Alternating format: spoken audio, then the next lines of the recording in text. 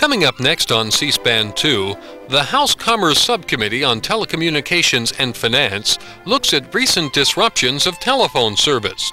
Representative Edward Markey of Massachusetts, the subcommittee chairman, called this hearing on Tuesday to discuss a number of problems in the telecommunications industry, including the recent phone outage in New York City, which hindered the air traffic control system at that area's airports. The subcommittee heard from representatives of a number of telephone companies and associations, including the United States Telephone Association and American Telephone and Telegraph. Members also heard from officials of the Federal Aviation Administration.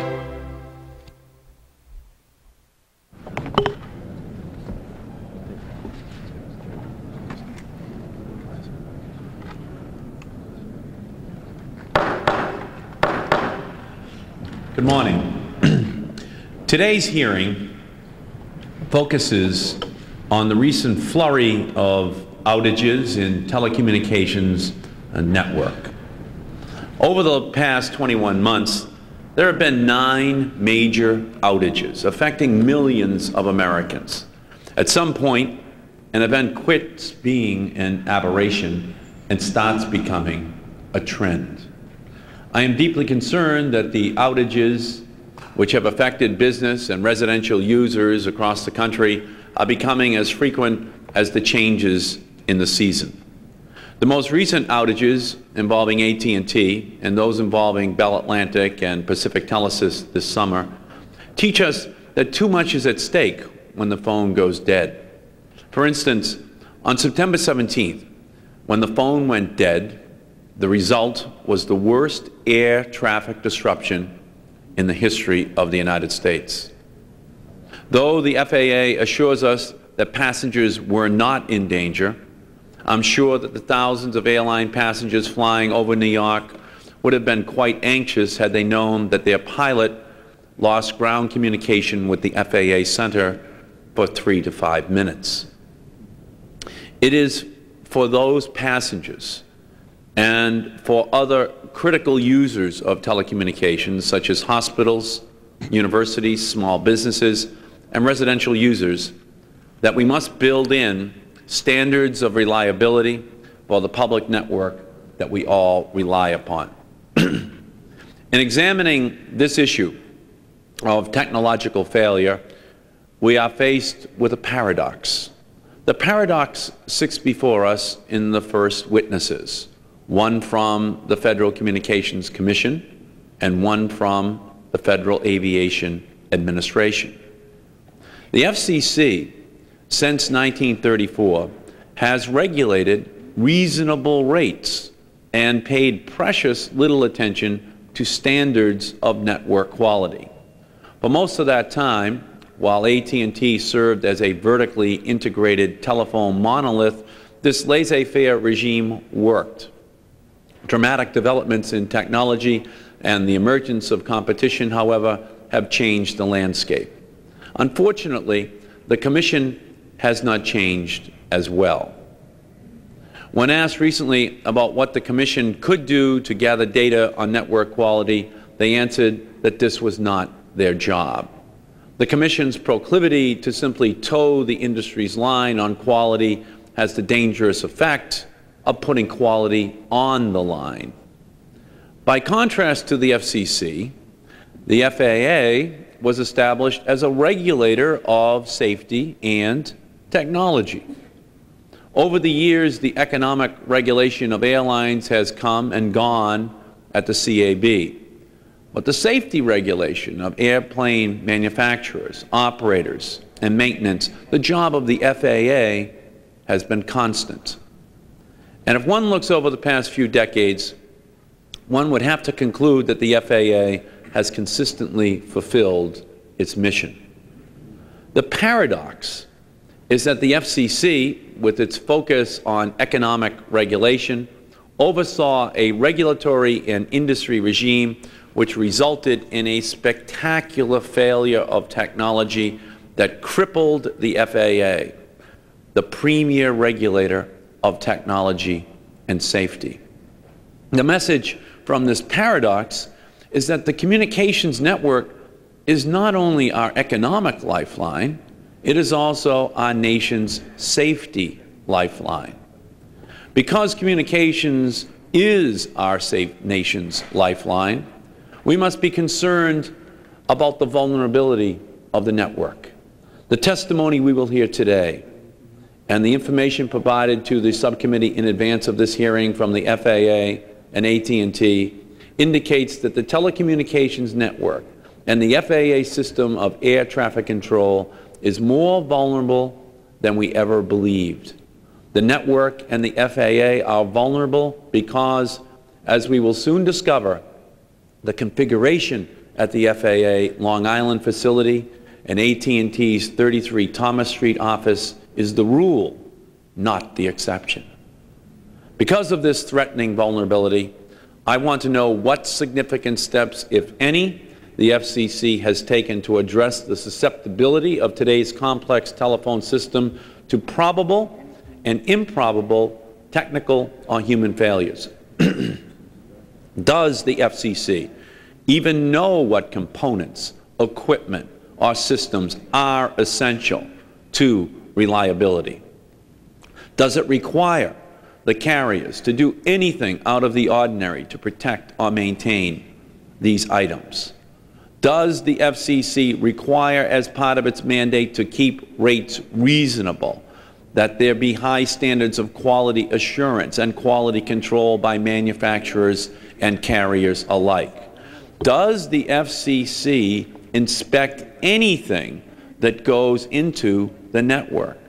Does AT&T and other carriers make reliability inspection reports available to the FCC? We need answers to these questions, and surely we need improvements in the current regulatory system. We also need to understand in a comprehensive way the most recent outage.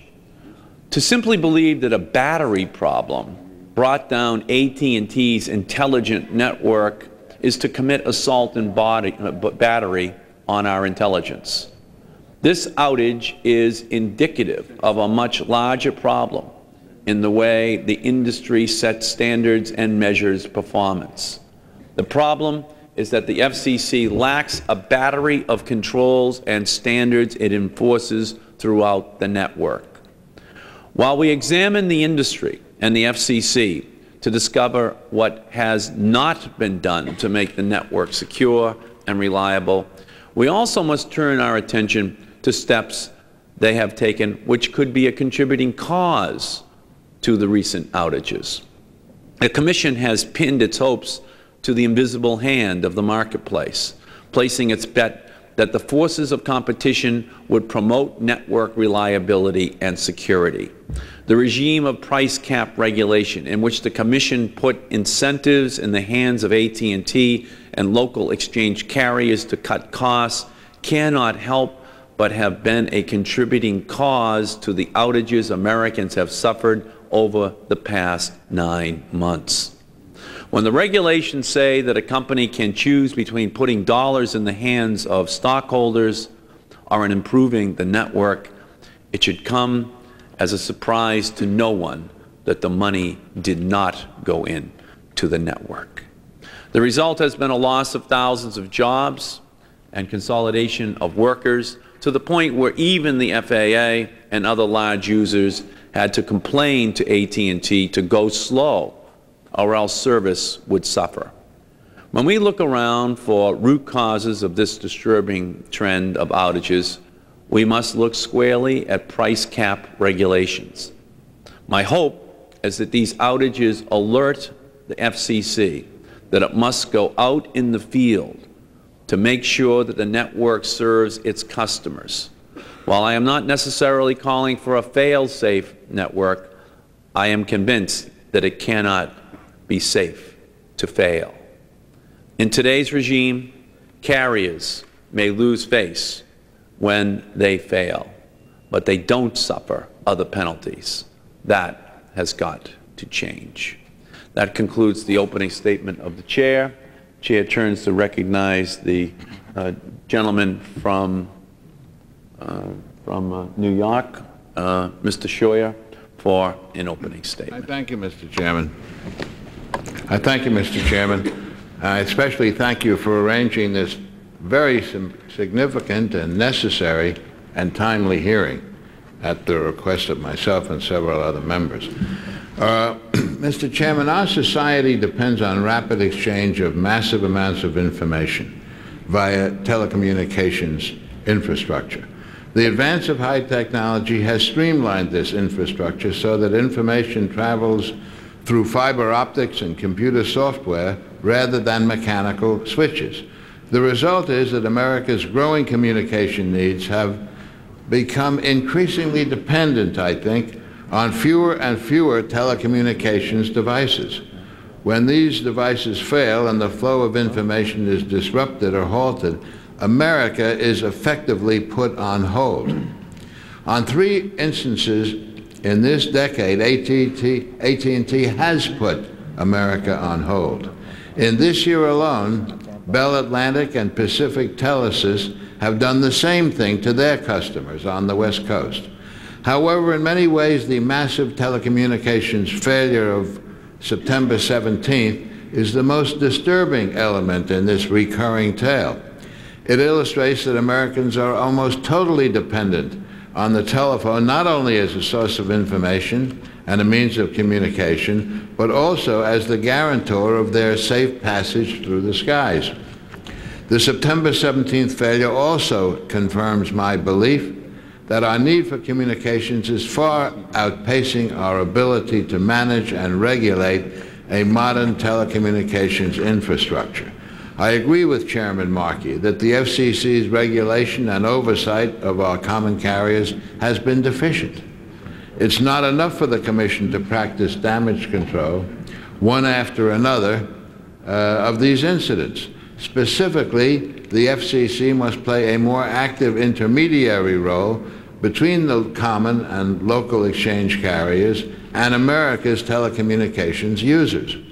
It's also time for FCC to set uniform standards of network quality and performance for each carrier. Lastly, the FCC must reevaluate the consequences of price cap regulation.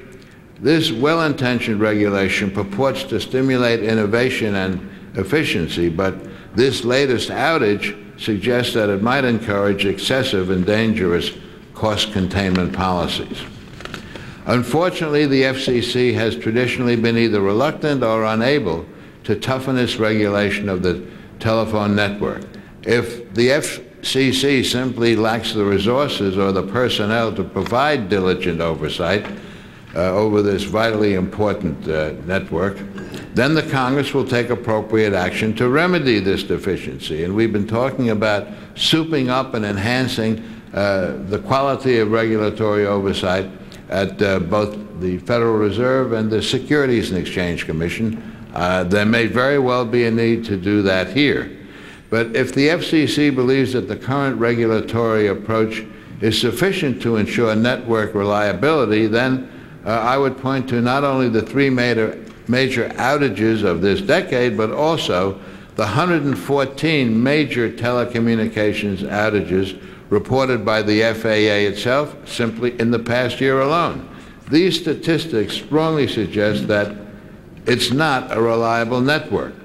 As the largest provider of inter-exchange service, AT&T has been implicated in a number of these outages, and I'm concerned that the intense competition within the inter-exchange industry, combined with lax regulation, lax oversight by the FCC, may have prompted AT&T and its competitors to sacrifice reliability and performance for the sake of lower costs and higher profits. I hope that Mr. Garrett can demonstrate to the subcommittee that this is not the case, but even so, perhaps the need of telecommunications users mandate some sort of cooperative agreement between the respective common carriers so that we can mitigate the impact of work failure with adequate backup systems. Immediately following the September 17th outage, AT&T dismissed it as the product of human error. That's a major question. We have the We have the newspaper story from the Tuesday morning Washington Post, where they said that the 15th floor alarm system was also deliberately rendered inoperable by tightening the alarm bell screw to the point where the alarm, in effect, was disabled. Now, that's not quite human error. That's human attitude and human behavior, going far beyond the simple question of human error, and it presents questions that I can't even define. And I hope that all of you, and Mr. Garrett too, will respond to the fact of deliberate disabling of the alarm system. What does this mean? What questions does it suggest? What programs does it suggest to improve human attitude, human behavior? What kind of orientation programs are needed? The AT&T dismissed the September 17th outage as a product of human error and a faulty alarm system at its 33 Thomas Street facility in Manhattan. Past outages have similarly been characterized as minor failures in software or as freakish accidents. These apparently unrelated aberrations, however, contribute to a general trend, which is the unsatisfactory performance of our telecommunications network. I hope that the subcommittee, the FCC, and the industry can work together to improve the network and provide consumers with viable alternatives in these emergency situations. The vital flow of information which fuels this nation cannot and should not depend solely on the integrity of an alarm system at 33 Thomas Street. I thank you, Mr. Chairman. Gentleman's time has expired. Chair recognizes the gentleman from Pennsylvania, Mr. Ritter. Thanks, Mr. Chairman, and I too want to commend you for holding this important hearing. The United States still has the world's finest telecommunications system, but as we are seeing here today and as we have witnessed in the past months,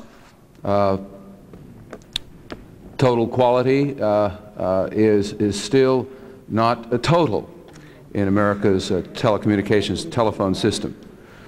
Reliable telephone service is something most Americans have come to expect from their carriers, and rightfully so.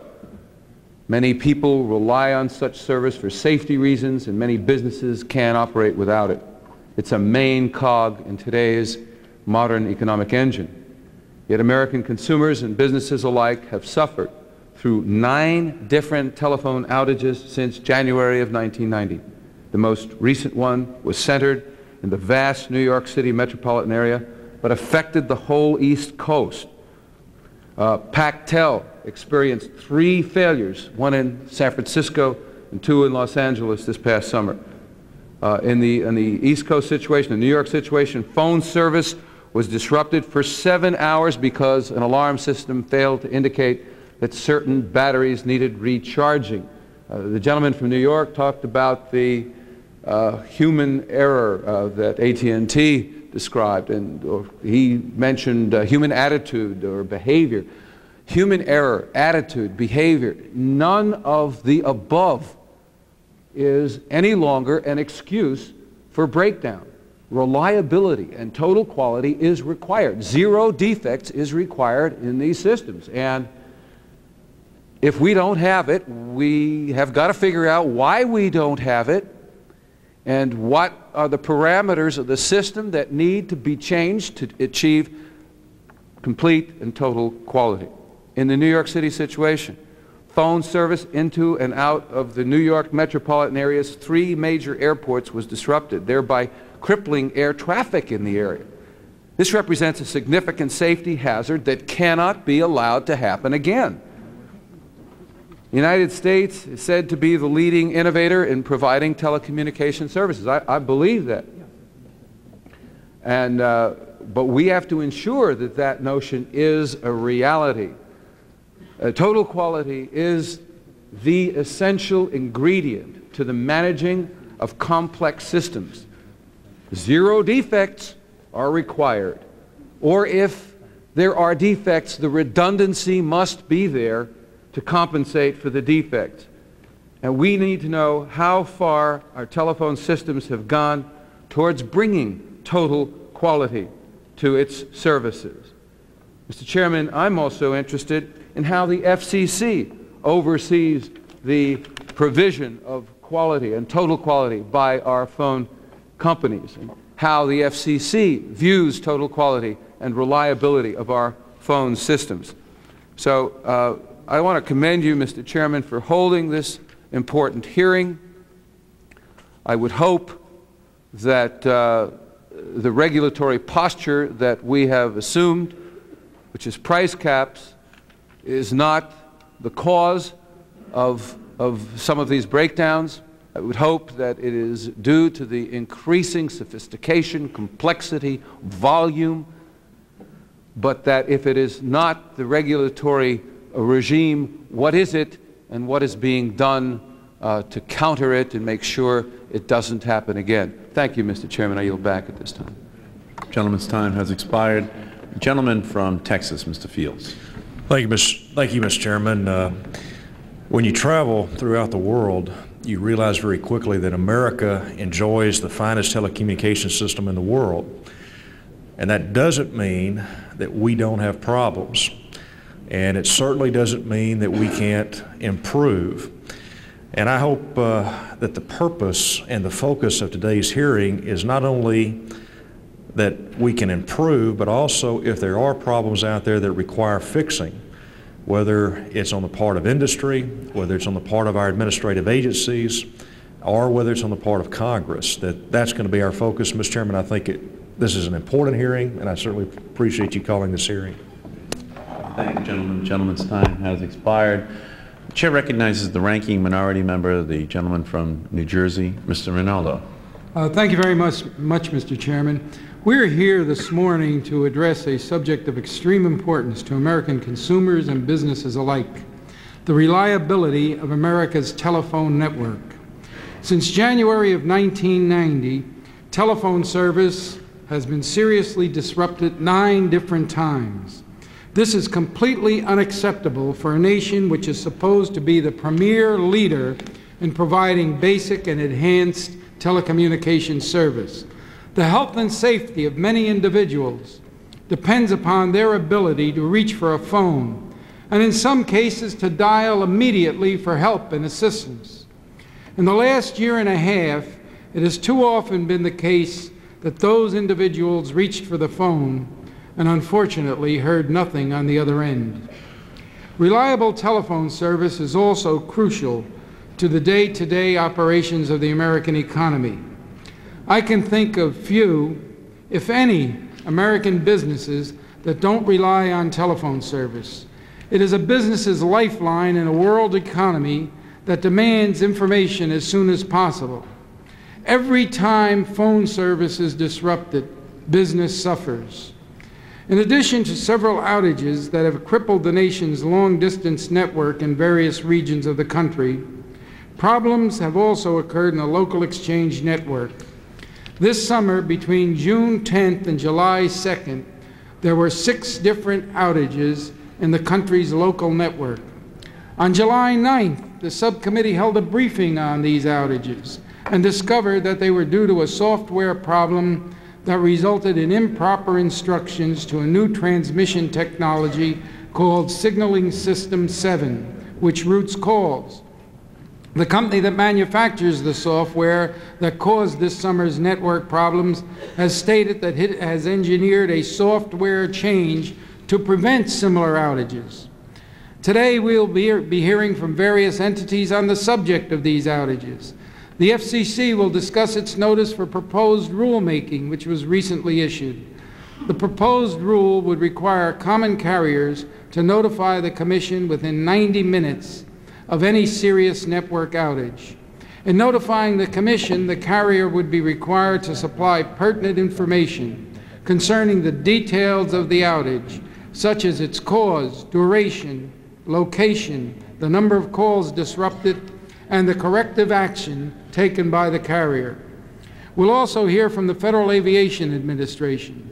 Mr. Chairman, I want to thank you for inviting the FAA today because their views on this most recent outage are crucial for us to gain a fuller understanding of the implications that phone outages have on a matter of vital concern to all Americans, travel safety.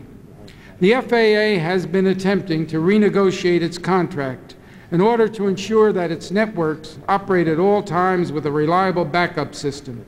The recent outage in the New York area amplifies this point, and the FAA must take corrective action.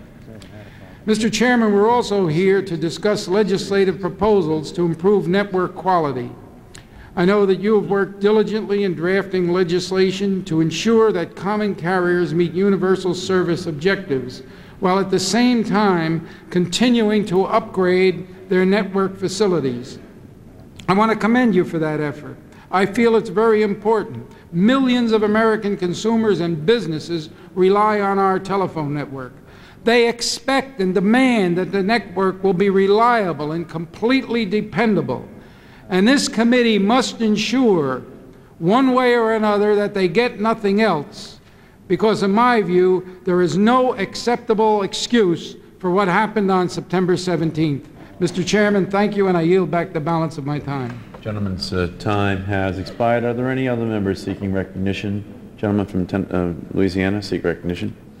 Great. Then all time for opening statements by our subcommittee members has expired, and now we'll turn to our first panel, which consists of Mr. Norbert Owens, who is the Deputy Associate Administrator for Air Traffic from the Federal Aviation Administration, and Mr. Rick Firestone, who is the Common Carrier Bureau Chief from the Federal Communications Commission.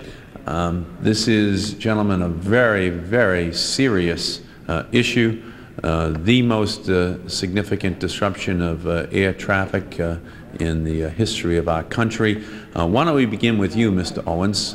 You can lay out the case for us, and then Mr. Firestone can tell us how they view it from the perspective of the Federal Communications Commission. Whenever you feel comfortable, Mr. Owens, pull up to the microphone and please begin. Mr. Chairman, members of the subcommittee, I welcome the opportunity to appear before the subcommittee to discuss the effects of the recent AT&T telecommunications outage on our air traffic control system and to provide some background on the direction the FAA is taking in our telecommunication program to ensure the safety and integrity of the national airspace system. Joining me today is Edward Kelly, Deputy Associate Administrator for Airway Facilities. Telecommunications are a vital link in the FAA's air traffic control system. We must rely heavily on our telecommunications network to relay both voice communications and data from our radars and other navigational aids to and from our air traffic control facilities. Disruptions in these key services have a significant impact on air traffic operations, increasing delays to the traveling public and making the job of delivering safe and efficient air traffic control services more difficult for our workforce. The FAA's telecommunications network consists of a combination of FAA-owned and leased resources. The FAA currently has over 10,000 communications-related accounts with AT&T at an annual cost of approximately $90 million. These accounts include circuits and equipment and are leased competitively through the Defense Commercial Communications Organization.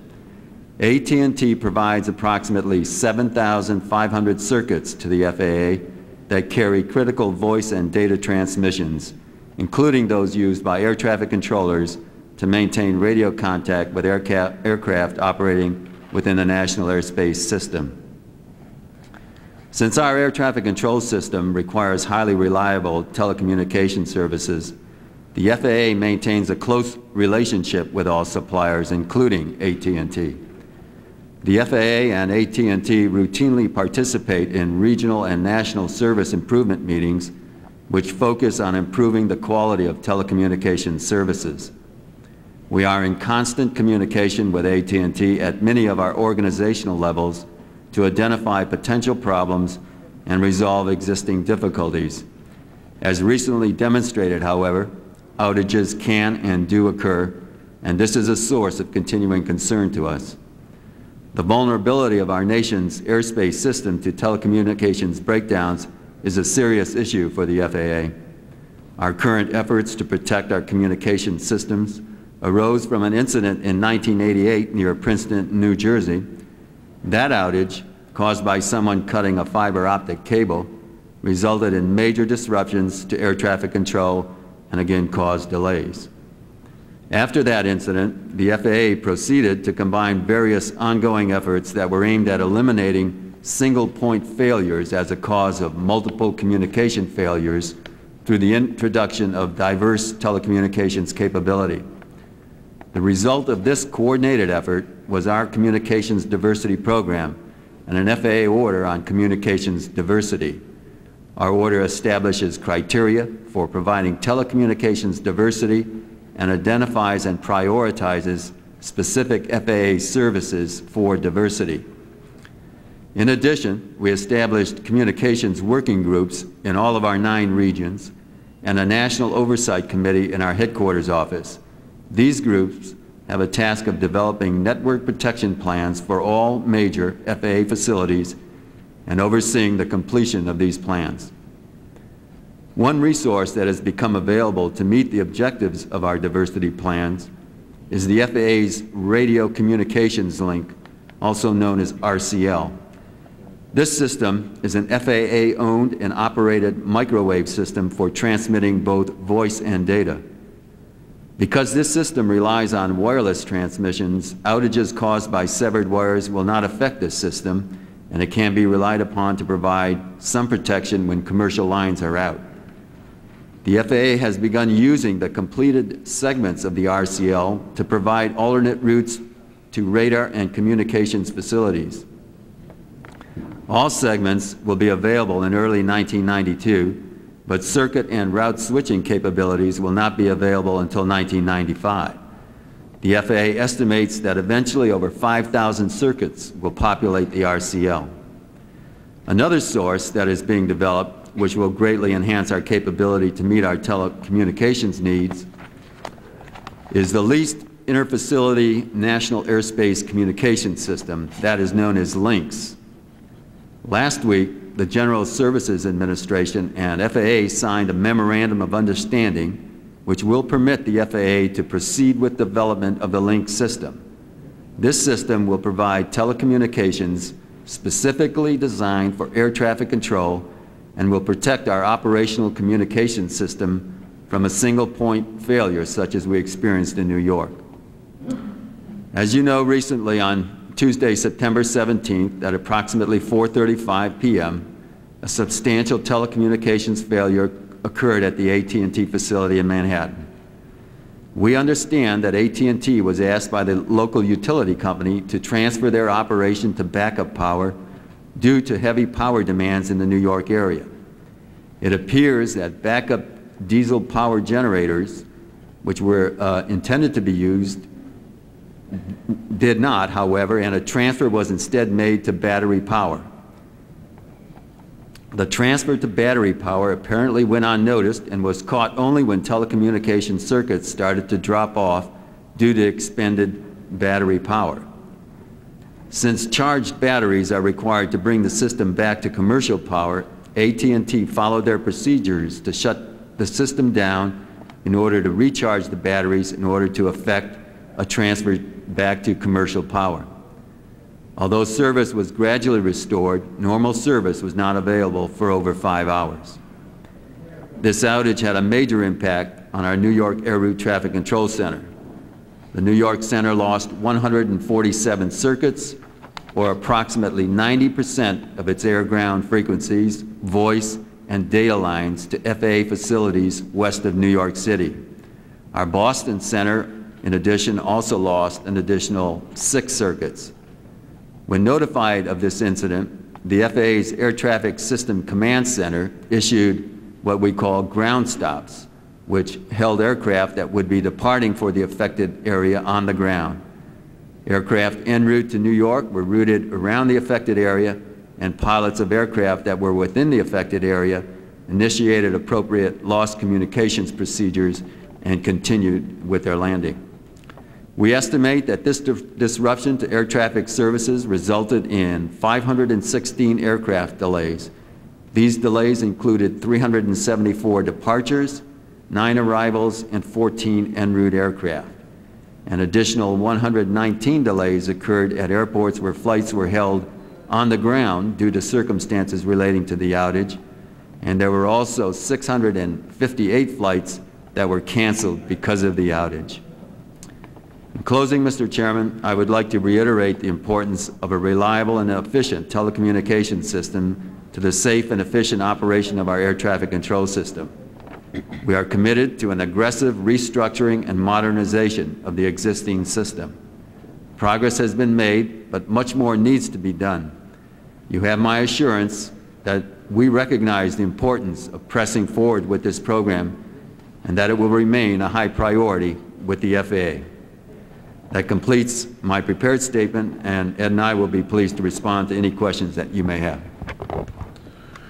Thank you, Mr. Owens, very much. I would like at this point to make a unanimous consent to request made on behalf of Mr. Sinar that a statement made by Bob Wise, Congressman from West Virginia, who is chairman of a government operations subcommittee who is actively investigating this issue of telephone outages and has been very helpful on this issue, be included in the record at the appropriate point.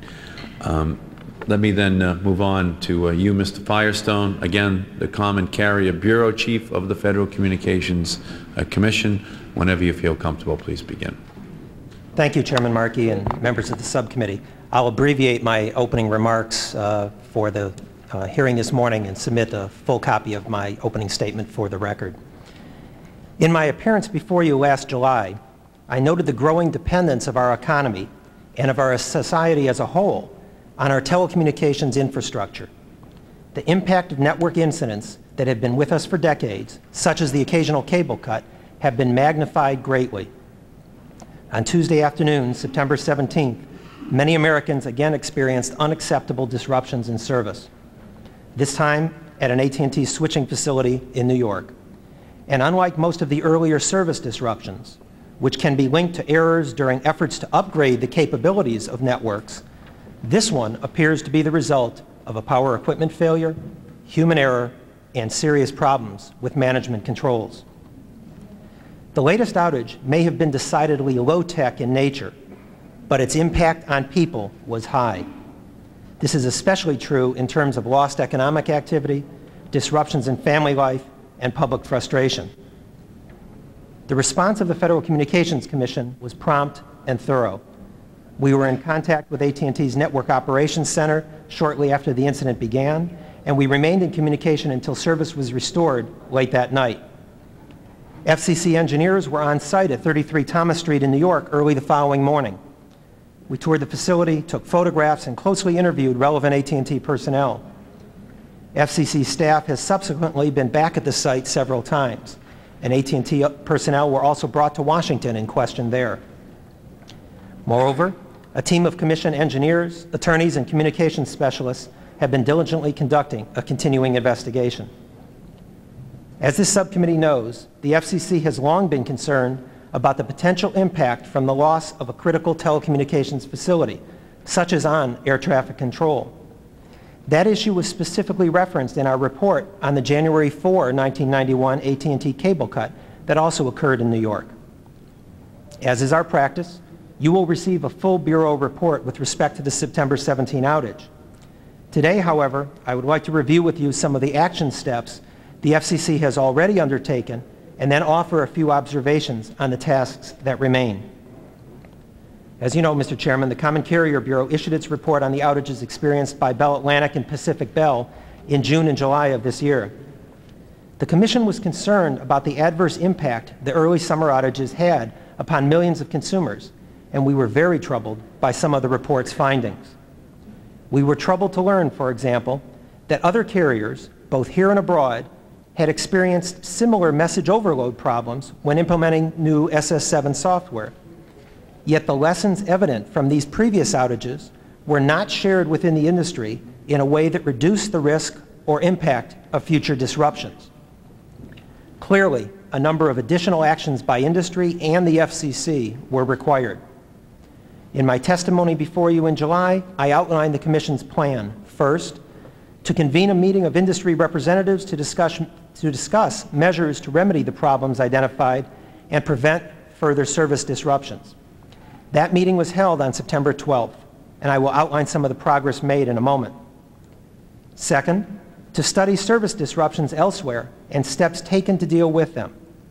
We have been in touch with communications companies and ministries all over the world in recent weeks. Third, to establish staff within the FCC mandated to investigate issues of network performance and to work with the National Coordinating Center to address security and emergency-related responses. Such a multidisciplinary team has been investigating the recent AT&T outage, and an FCC employee is now regularly on site at the NCC. Fourth, to establish comprehensive, formal notification requirements concerning network outages. A notice of proposed rulemaking imposing such requirements was adopted on September 16th. The Commission convened a 4-hour, off-the-record session at the FCC with representatives of the telecommunications industry. This cross-section included long-distance carriers, local telephone companies, representatives of equipment manufacturers, software providers, standard-setting bodies, user groups, and state regulators. The candid give and take that took place underscored to the industry the seriousness of the issue and the FCC's commitment to service dependability and reliability. At the meeting, Belcor stated that it would be developing a proposal for an industry-wide testing capability where equipment and software can be tested in a more lifelike, interconnected, multiple network environment. At our September 12th meeting, the Exchange Carrier Standards Association also indicated that it would be considering network reliability issues, and particularly the adequacy of current information sharing within the industry, at a meeting of its Network Operations Forum. That meeting is taking place this week, by the way. On September 16th, the Commission formally adopted a proposal requiring all facilities-based carriers to report to us through a 24-hour FCC watch officer within 90 minutes when services provided by the networks are disrupted. We have placed particular emphasis on carriers providing us with information on what steps were taken to restore service and, most importantly, to prevent a reoccurrence of any such disruption. Chairman Sykes and I will be discussing greater information sharing among carriers and the comparable experiences of overseas networks in trying to ensure network reliability at a meeting of foreign telecommunications ministers in association with the International Telecommunication Meeting in Geneva on October 10th.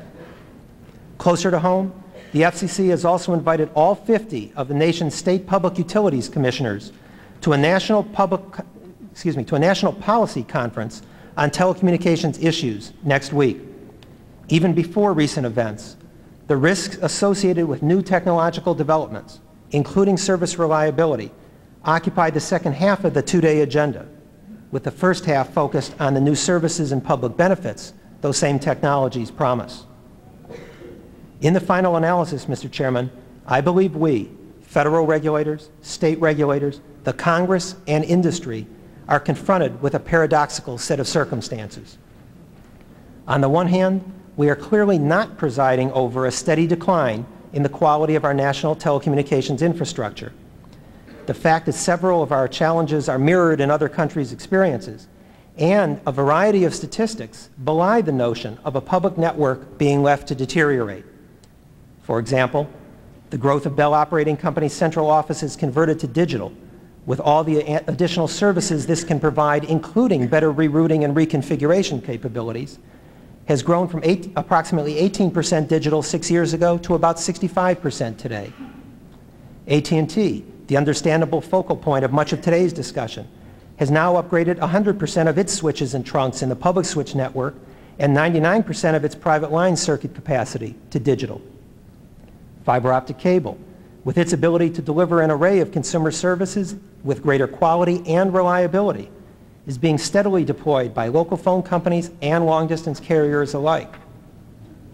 The percentage of calls completed by the Bell Operating Companies as a group has shown a steady increase, now up to 99% for inter-LATA calls and 99.5% for local call completions. AT&T's call completion percentage is also above 99.5%. And yet, our nation's growing reliance on telecommunications is highlighted by the disruptions of recent months. Even as overall network capabilities and quality continue to improve, we are also aware that the size and customer impact per incident has increased dramatically.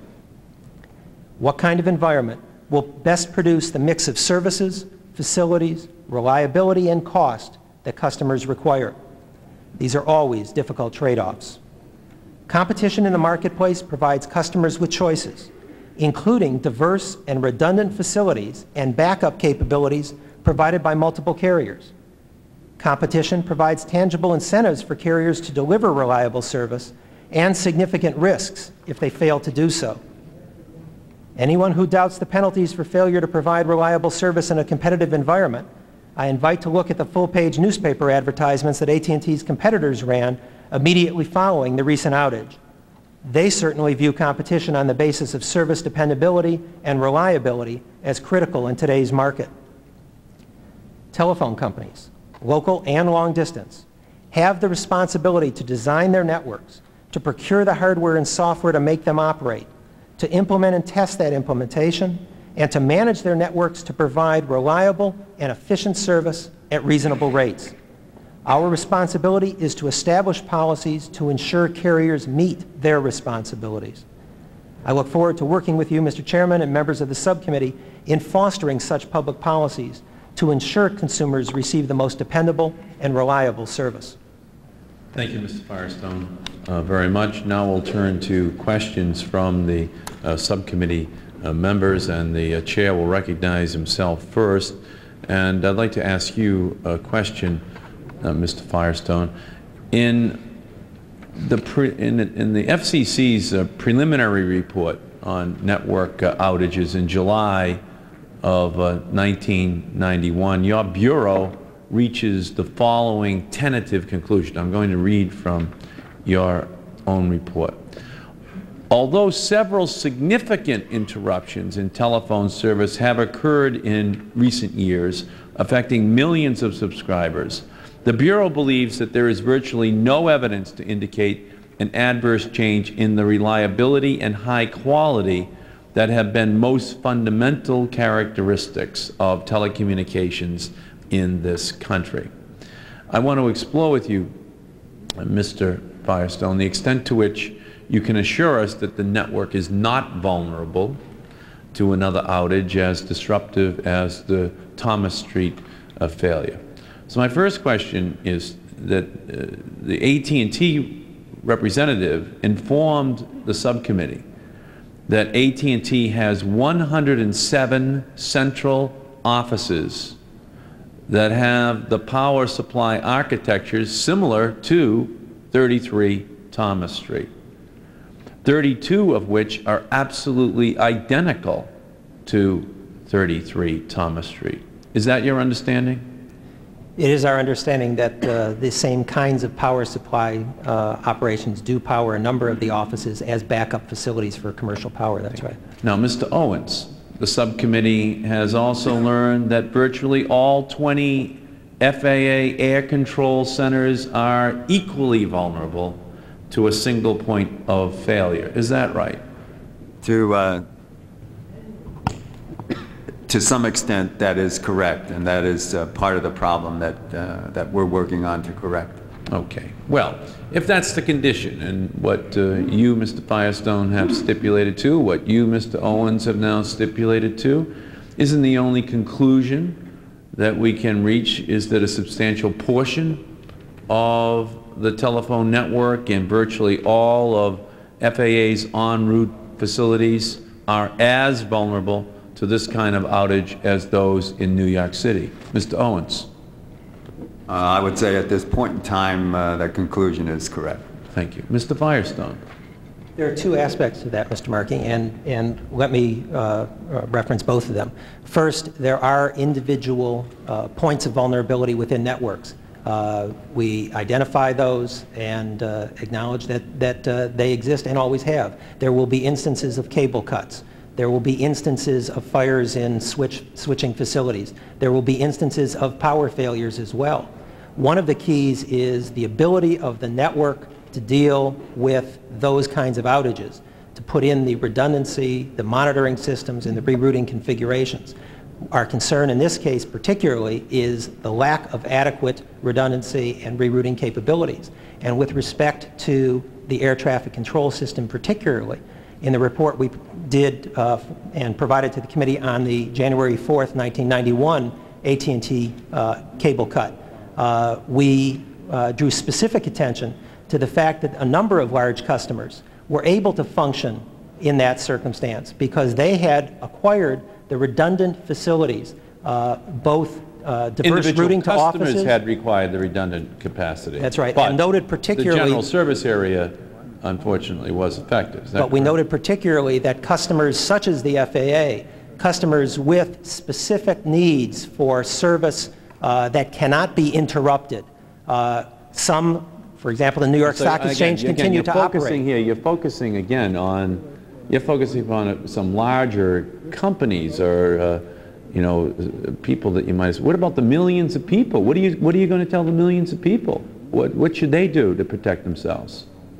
First, there are a number of choices in the marketplace, and customers. So you're just saying go to another carrier? Is that what you're saying? Even another. But what are you going to tell them about what you're going to do to make sure that AT&T never has this kind of outage again? Is your answer going to be that the full-page ads in newspapers across the country by other long-distance carriers soliciting the business of these millions of people is the answer to this problem? No, what I'm suggesting is that the penalties you referred to earlier as to whether there are penalties in the marketplace, whether there are incentives or disincentives to provide reliable service, so are real and are operating. Approach. You're saying that it's not our job, it's not the FCC's job, we're going to continue on with business as usual, that the embarrassment that AT&T has suffered here, the potential loss of customers, is in and of itself sufficient incentive for AT&T to make the necessary upgrade, and that it's not the job of the FCC, never has been, not our function, not our mission, in order to ensure that these millions of people, the tens of thousands of people who are passengers on these planes, would ever again be affected by this. Is that what you're saying? No, that is not what I'm saying. What I'm suggesting is that is what you're saying. Let me try one more time then. What I'm suggesting, in light of the new information, Mr. Firestone, which has surfaced in conjunction with the 33 Thomas Street outage, is the Bureau presently of the opinion that sufficient evidence exists to demonstrate an adverse change in the reliability and quality of the telecommunications system in this country? No, I think on balance there are a number of factors to point to that suggest that the quality of our telecommunications networks are not deteriorating. What about these large number of incidences over the last year or so? What does that point to, Mr. Firestone? I think it points to two things. First, the growing dependence of our society on telecommunications so that the impact of individual outages has become far more significant and far more severe. Millions of people were connected to telephones 30, 40, 50, 60 years ago. You're not arriving at the juncture where all of a sudden people have become dependent upon telephones in this country. This has been a phenomenon for years, but we haven't had outages of this nature that would so profoundly affect businesses, individuals, the FAA, the safety of this country. So, we understand they're ever more dependent upon it, but let's not for a second question whether or not there has been universal service. Outages have always existed for generations. Outages have always existed. They used to be more individualized, more local in scope. So the risk no longer runs to individuals, the risk runs to the system itself. As you go to computers, as you go to new strategies and new technologies, clearly no longer is the mission of the FCC to protect just individuals. It is now to protect the whole system because the whole system is vulnerable. The question as a result, Mr. Firestone, what have you done to upgrade? We had the same problem in the securities marketplace with program trading, with the new strategies. It was no longer just the individual investor that was at risk. The whole market could plummet 500 points in an hour and a half and have billions of dollars wiped out of the savings of people all across this country. What are you doing, Mr. Firestone, to make sure that an equivalent problem doesn't develop over in the telecommunications area, beyond saying that the ads by MCI and Sprint to curry favor with the disaffected AT&T customers is going to serve as a tremendous safety spur? What do you have specifically in place now that you're going to move forward on to offer some guarantees to the Americans watching this hearing that they won't have to worry in the future? As I indicated in my testimony, the Commission has taken a number of steps since this summer's outages, including a specific requirement that carriers report within 90 minutes any specific outage and provide follow-on reports as to both the cause and steps taken to prevent their reoccurrence. This will provide the kind of data that will determine whether there are any systematic problems as opposed to individualized incidents that might have taken place. In addition, we have called the industry together, both long-distance carriers, local carriers, equipment manufacturers, and others, and have explored with them and have directed the efforts that are producing information exchange within the industry so that carriers are learning from each other the lessons of individual problems that they have I don't have any discovered. problem with carriers learning from each other. I just don't want the tens of millions of Americans to be the students in this course. They should not learn derivatively from problems which they've created for airline passengers, for businesses, for individuals in the country. And I don't think that's the attitude that you ought to take here, Mr. Firestone. You know, Mr. Moyer, who's going to be testifying a little bit later, notes that a number of members of his association are concerned that the traditionally high standards of service quality that the local telephone company imposed upon itself are in fact threatened. That is, that under price cap regulation, which this administration has supported, it may give telcos, telephone companies, the incentive to continue to rely upon older standards that, although appropriate for a network using analog or voice band or metallic technology, that is the old way of transmitting messages, are now inappropriate for a network that has evolved into an advanced digital, software-controlled, optical electronic technology.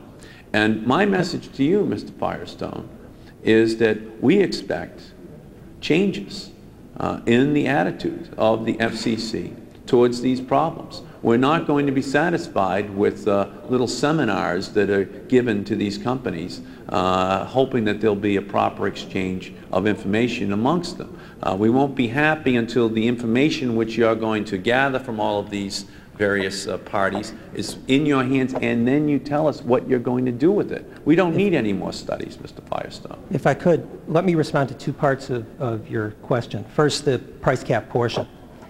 One important thing to recognize in the break from rate of return regulation, the former system of regulation, to price cap regulation, was that under rate of return, a carrier was guaranteed a return on its investment, whether customers went elsewhere with their business, whether customers turned to competitors, whether customers chose other means of doing business rather than using telecommunications.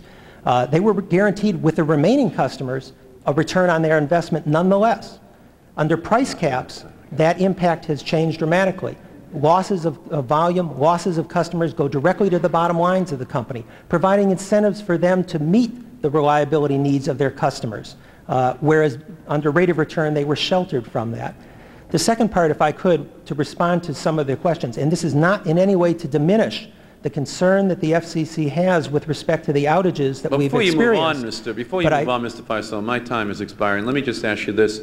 Under your economic model that has this system correcting itself because of the competition that tries now to gain a market advantage from the poor safety record of another company, how does your model work at the local exchange level?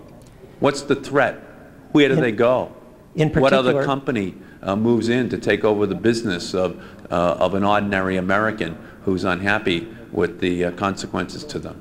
In particular, there are two aspects to that. First, with respect to the local exchange carriers, we have taken some steps to enhance the development of competition in the provision of local service. That is still at its infancy, but it is starting to develop. Infancy is not an answer today. When do you think it'll reach the point where every American, can you tell me what year you predict every American will have an opportunity to go off their local network and to pick another local exchange company? What year are you now predicting, Mr. Firestone? I'm not predicting a year by which every American will have that, but where do you think this will happen within 2 years, that every American will have another local company? No. Within 5 years? But many with critical communications within 5 years, Mr. Mr. Firestone?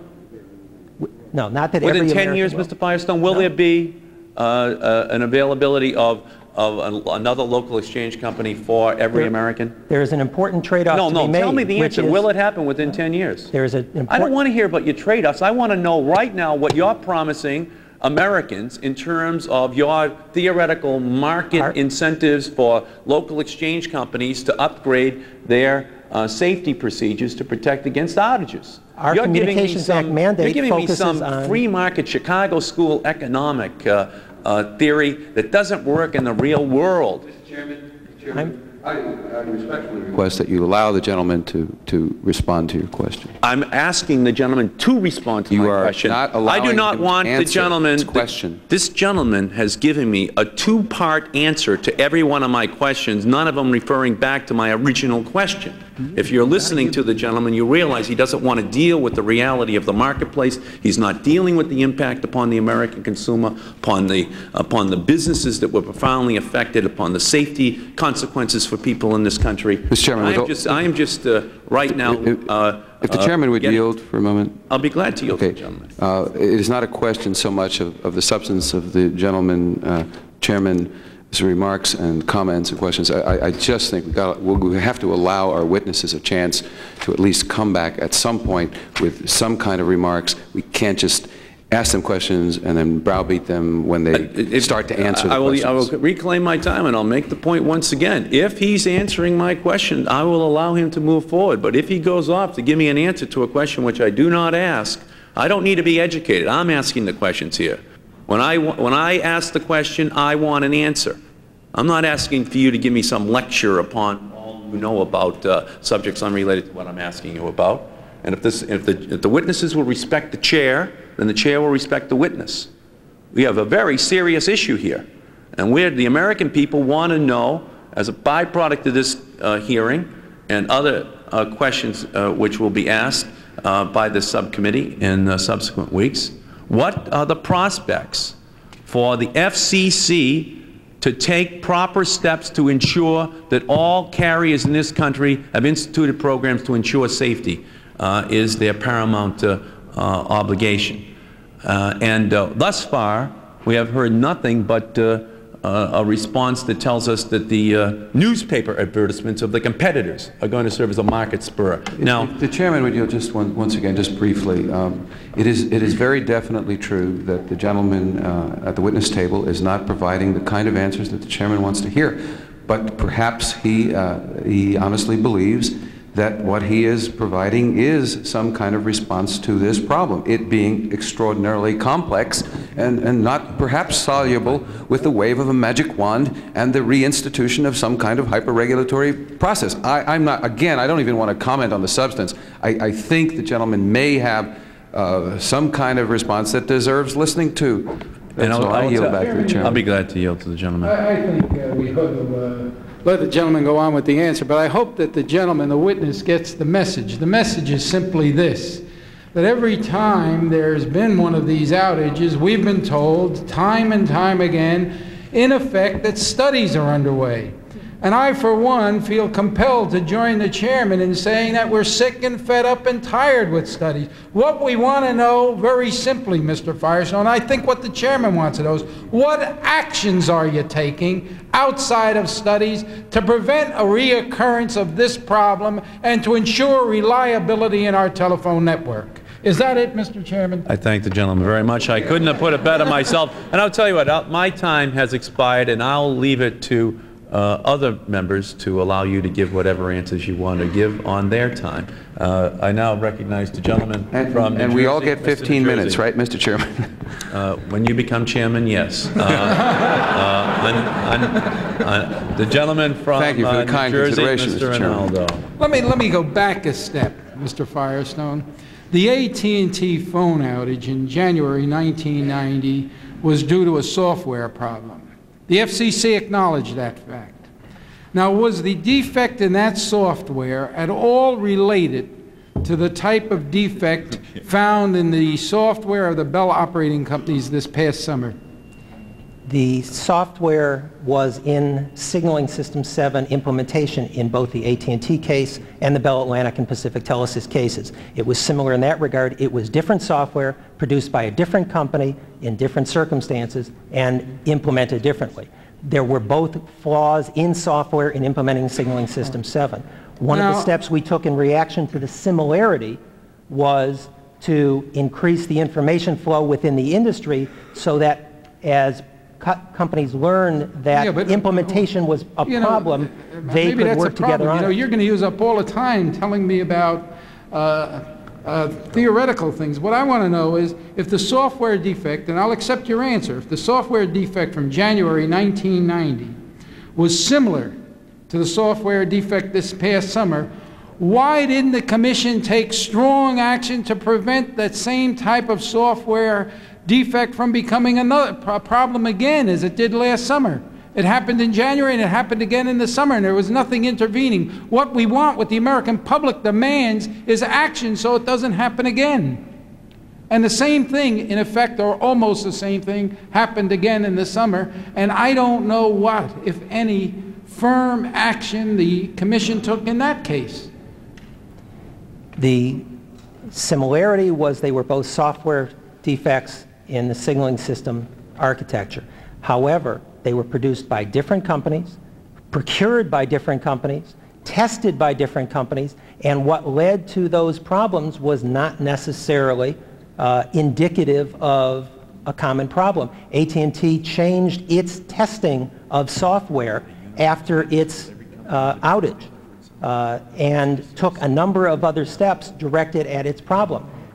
Digital Switch Corporation, which produced the software that led to the summer outages, testified in front of this committee that it had not tested the specific software that had been put into the network at that point. The lack of adequate testing is a matter of great concern to us. What have you done about it? We have been working with the carriers to improve their testing capabilities. The FCC cannot test software being put into the network on its own. But it's been almost a year. You know, it's been January 1990. You say you've been working with the carriers. Shouldn't we have at least put into effect by now perhaps a uniformity of standards for software based on your observations and what's taken place? The software is by no means uniform. There are standards that exist. I didn't say the software was uniform. I said the testing standards could be uniform. You could have a testing model set up. You could prescribe different tests that should be undertaken. As a result, have you done any of that? As a result of the September 12th meeting that was convened at the FCC, there is an industry-wide testing proposal being prepared right now that will require the cooperation and the involvement of long-distance carriers, local carriers, and manufacturers, all in putting together that kind of testing capability. That is exactly what is being developed right now. That was my question. We were the catalyst, we were the facilitator behind getting all those parties together to put the facilities and investment necessary to create that kind of testing capability. So in other words, it took you almost a year to act as the catalyst, and we still don't have this yet. No, the indication was that as a result of this summer's outages, it was clear that there was a problem that dealt with multiple networks. No, I'm going back to January 1990. Not that there was an individual problem within software that was produced by one company and used wholly within that company's facilities. This was a difference of software that was produced and being used by multiple companies. It was the need for an industry-wide testing capability that became clear as a result of this summer's outages, as opposed to one company's testing of its own equipment. All right. When will you have an industry-wide testing capability or a standard that we could look at? The proposal is due in 60 days from September 12th, so in about another 6 weeks. The proposal should be The proposal is out there now? No, the proposal is being circulated to the inter-exchange, the long-distance carriers, the local carriers, Mr. Chairman, and the manufacturers. Request unanimous consent that the Mr. Chairman, before you leave, I would like to request unanimous consent that the proposal that Mr. Firestone stated is circulating be inserted in the record of this hearing. No, I said it was being prepared now. Oh, I thought you said a little while ago it was being circulated. No, it is it is being prepared within the industry, putting together the industry capabilities to test this kind of equipment, and will be circulated. And the due date on it was 60 days from September 12th. All right, let me ask you one more question before my time runs out. The proposed rule that the Commission recently released asks common carriers to supply the FCC with various types of information within 90 minutes of any serious phone outage, including the date and time of the outage and the number of calls affected. Is that correct? Yes. Now, while this type of information I'm willing to concede may be useful for purposes of understanding the causes of outages after the fact, what is the Commission doing to prevent outages from occurring in the first instance? Okay. You understand that question? Yes. All right. Part of the reason for getting the detailed reporting that we're talking about in that notice is it enables us to look to see whether there are any systematic problems, whether there are problems within a company, whether there are problems across industry that require action to be dealt with. There will always be an instance of a construction crew with a backhoe digging up a cable. There will always be instances of a fire in a building. Okay? I knew you were going to say that. But whether there are systematic problems, such as the software problem we've been discussing, is part of what this information will provide to us, and whether there are specific areas that require additional action. Can you give me a date when you expect to have something that we can look at that we would consider obviously aimed at preventing outages? What I can do now is provide some of the data and statistics that we have prepared, looking at whether there is evidence of a deterioration of the network. That doesn't mean that there aren't outages, and as I said, we are very concerned about the individual outages. But what we have been studying and have data on is whether there is evidence of the carriers allowing the networks to deteriorate, whether there is a loss of service quality in general, or whether these outages, as troublesome and as in fact potentially devastating as they are individually, and dangerous. Yes, they are evidence of network deterioration. If I could, I will show you some of those graphs right now that we put together we don't to evidence have time, not having a total deterioration of the network. I'm running out of time. Let me just ask Mr. Owens a question before I am out of time. Mr. Owens, what internal measures is the? Oh, let me back up a minute. This is my last one. Yeah. Here's my question, Mr. Owens. It's my understanding that AT&T originally reported to the FAA that the outage would last only 30 minutes. This figure later on, according to my understanding of the scenario, the figure was revised to an indefinite period of time. What steps to ameliorate the problem would the FAA have taken if it had initially been alerted as to the true seriousness of the problem and the length that it was going to take? And was the FAA later alerted that the problem was more serious than originally contemplated? Well, Congressman Rinaldo, actually, from an operational sense, the FAA would not have reacted any differently if we initially had understood that this would be a 5-hour delay. Our immediate operational reaction was to stabilize the air traffic situation within the New York area. And by accomplishing that, what we did was stop any aircraft from entering that airspace, and those aircraft already in that airspace were accommodated at the airports that were in the New York area. So we attempted to sterilize that airspace. Once that was done, we implemented a contingency plan to allow a certain number of aircraft to use that airspace inbound and outbound from New York, depending on what our capabilities were. You're right that, that AT&T did come back after the initial report that this would probably be a 30-minute outage, and did say that it would be indefinite. But our operational plan was at that time in effect, and when they came back to us somewhere around 11 o'clock that evening and said it would be now another 30 minutes and all service should be back, we were in a position to adjust at a moment's notice once the frequencies and landlines were back in service. And Mr. Kelly, if you have anything to add to that. No, sir. Okay. Thank you very much, and thank you, Mr. Firestone.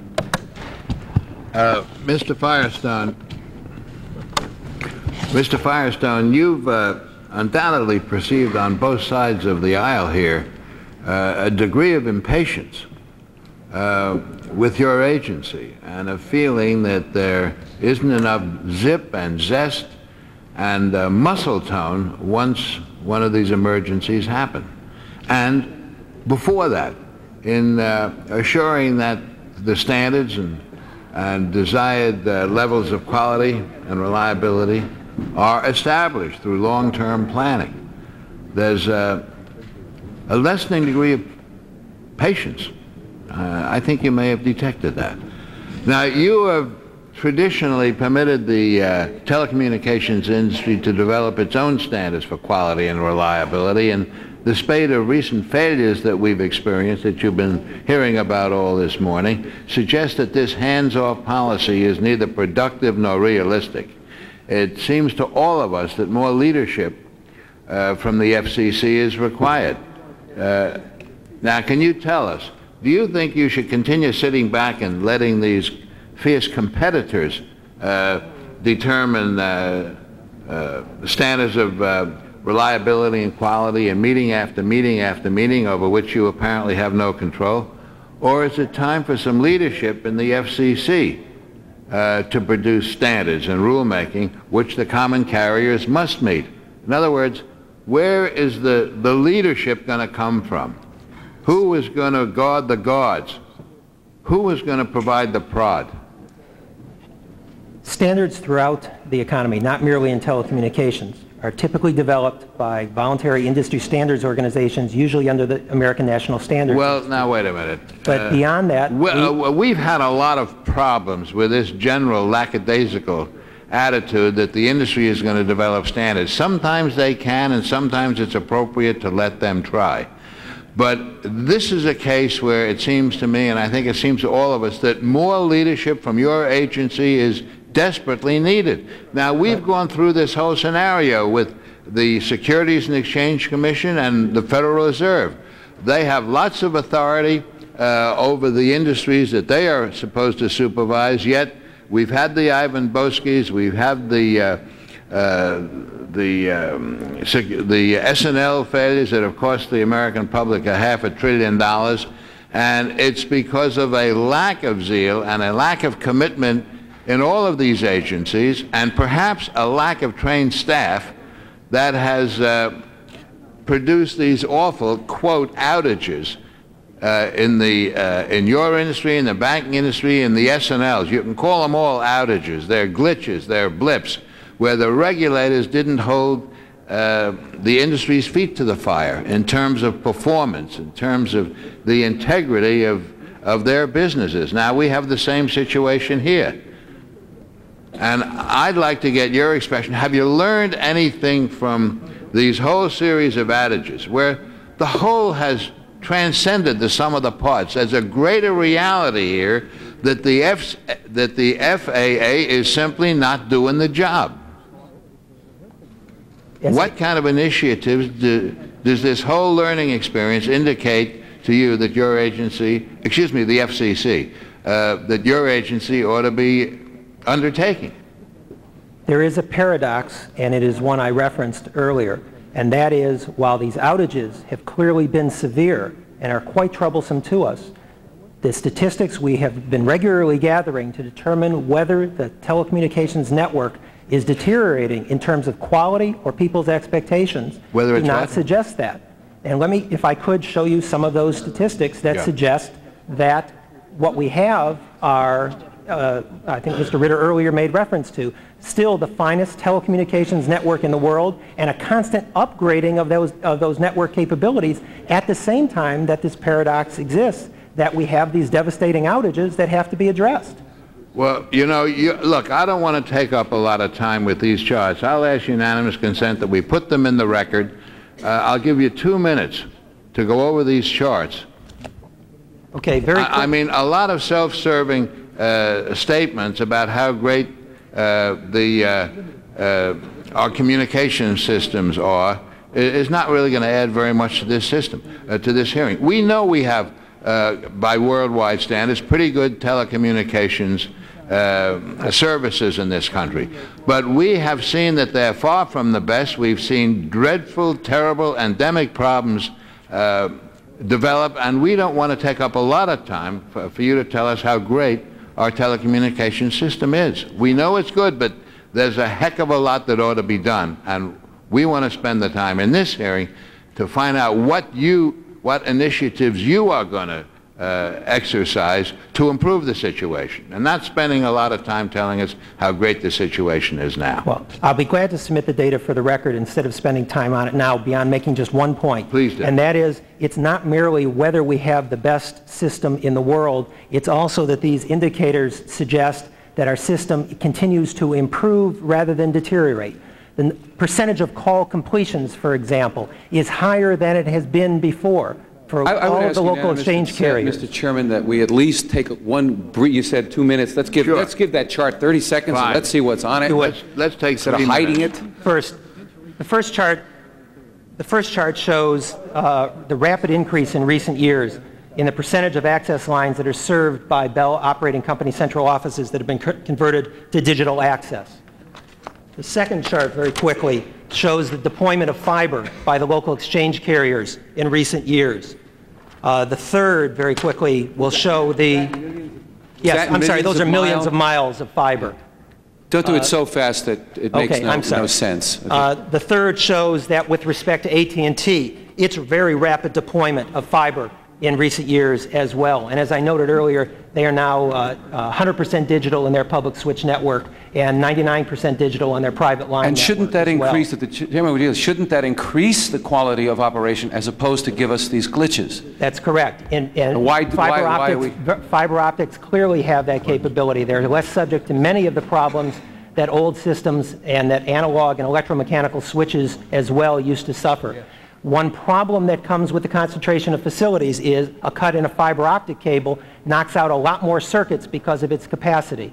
And that is the need for redundancy and rerouting capabilities that is also being built into the network. And that is what the acting chairman and the chairman and the gentleman from New Jersey are really seeking is where does the response to the problem come? It does come, I take it, in systems of redundancy and bypass, that if this central fantastic broadband trunk carrier breaks down, there is something there to take care of the 10 million people that the chairman was talking about. And it is being developed in two different ways. First, AT&T, for example, has been developing systems it calls Fast Star and Rapid that will automatically reroute and reconfigure circuits, so if there's a cut in a cable or a switch goes down, rerouting will take place around it, making it transparent to the customer who will not lose the communication. At the same time, we are developing nationwide alternative carrier facilities so that customers have choices, and particularly so that large entities with very demanding needs like the FAA have choices and can diversify.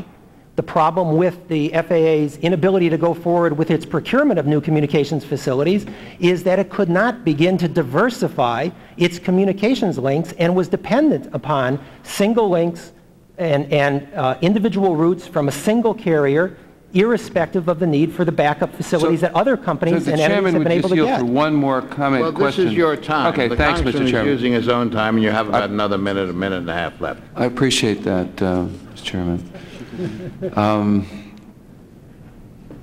So what you're saying is we have, to some extent, Mr. Chairman, that was not made clear to me initially. I had asked the Chairman to yield.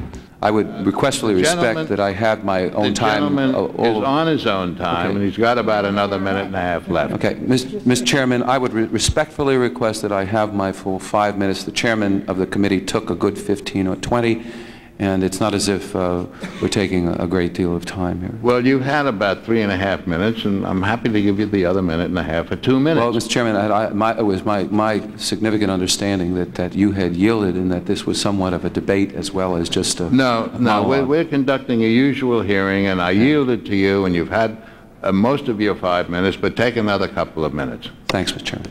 Chairman. So I think what we're learning here is that the American telecommunications system is, to some extent, in a stage of transition. Very much so. Okay. And we are going from copper to fiber. We're going from analog to digital. And are we led to understand that these rather massive inconveniencing glitches are a result not of the steady state performance of the eventual system, but of going from one to the other, or just what? I believe the transitions to new technologies, new capabilities, new customer demands as well has created many of the pressures and many of the problems we've experienced in these outages. In fact, for the historical reference that was made earlier that we've never had these kind of problems before, when the first 1A ESS AT&T switches, the first very large switches of AT&T were being installed 20+ years ago. One of the major cities in Pennsylvania lost all of its service at that point. Now, they learned the lesson very quickly, and as the other switches were being installed, those same kind of problems did not occur. But during a transition to new technologies, there are greater problems, unquestionably. Are you saying that these problems are to be expected to be temporary in nature, and that we will not be going through this every summer? And is the FAA prepared to, FCC, sorry, prepared to give us some kind of reasonable guarantee that what we can expect is marked improvement over this recent past performance, which obviously is lousy? And that is why there is such an intense feeling on the part of the members of Congress and the people they represent? What we can tell you is that every indicator we have seen is that the companies are investing huge amounts of money, are taking a number of very careful steps to improve their network quality, to provide redundancy, to provide reliability. Okay, one last point. Price cap regulation. It was said, and you essentially said that under price cap regulation, they can't just get rate of return on all investments in spite of what's going on. They have to face the competition under price cap rate of return, and investments must be made in a competitive environment. But couldn't you just turn that around and say that, well, maybe those investments all along the line haven't been made because of the competitive environment, and therefore the redundancies are not there, and some of this competition has somehow ill-affected the overall network operation? Well, in adopting price caps, the Commission also adopted a monitoring system to determine whether there were signs of deterioration. Were companies not investing? Were they not putting in new fiber optics, new digital switches? Were they cutting back on those kinds of programs? Were we experiencing more switch downtime, more trunk blockage? And those indicators suggest the contrary, with the exception, and I said the ones we're very concerned about, which are these very large outages that have been experienced in the last 21 months. Okay, Mr. Chairman, I thank you for your indulgence and yield back. Thank you. I thank you, gentlemen. Mr. Firestone, let me ask you a question that sort of sums up a lot of our fears and concerns. It's quite true that over the past half a century, AT&T and the rest of the industry have done a remarkable job in improving services for all American people. And they've become more sophisticated. They've become more centralized.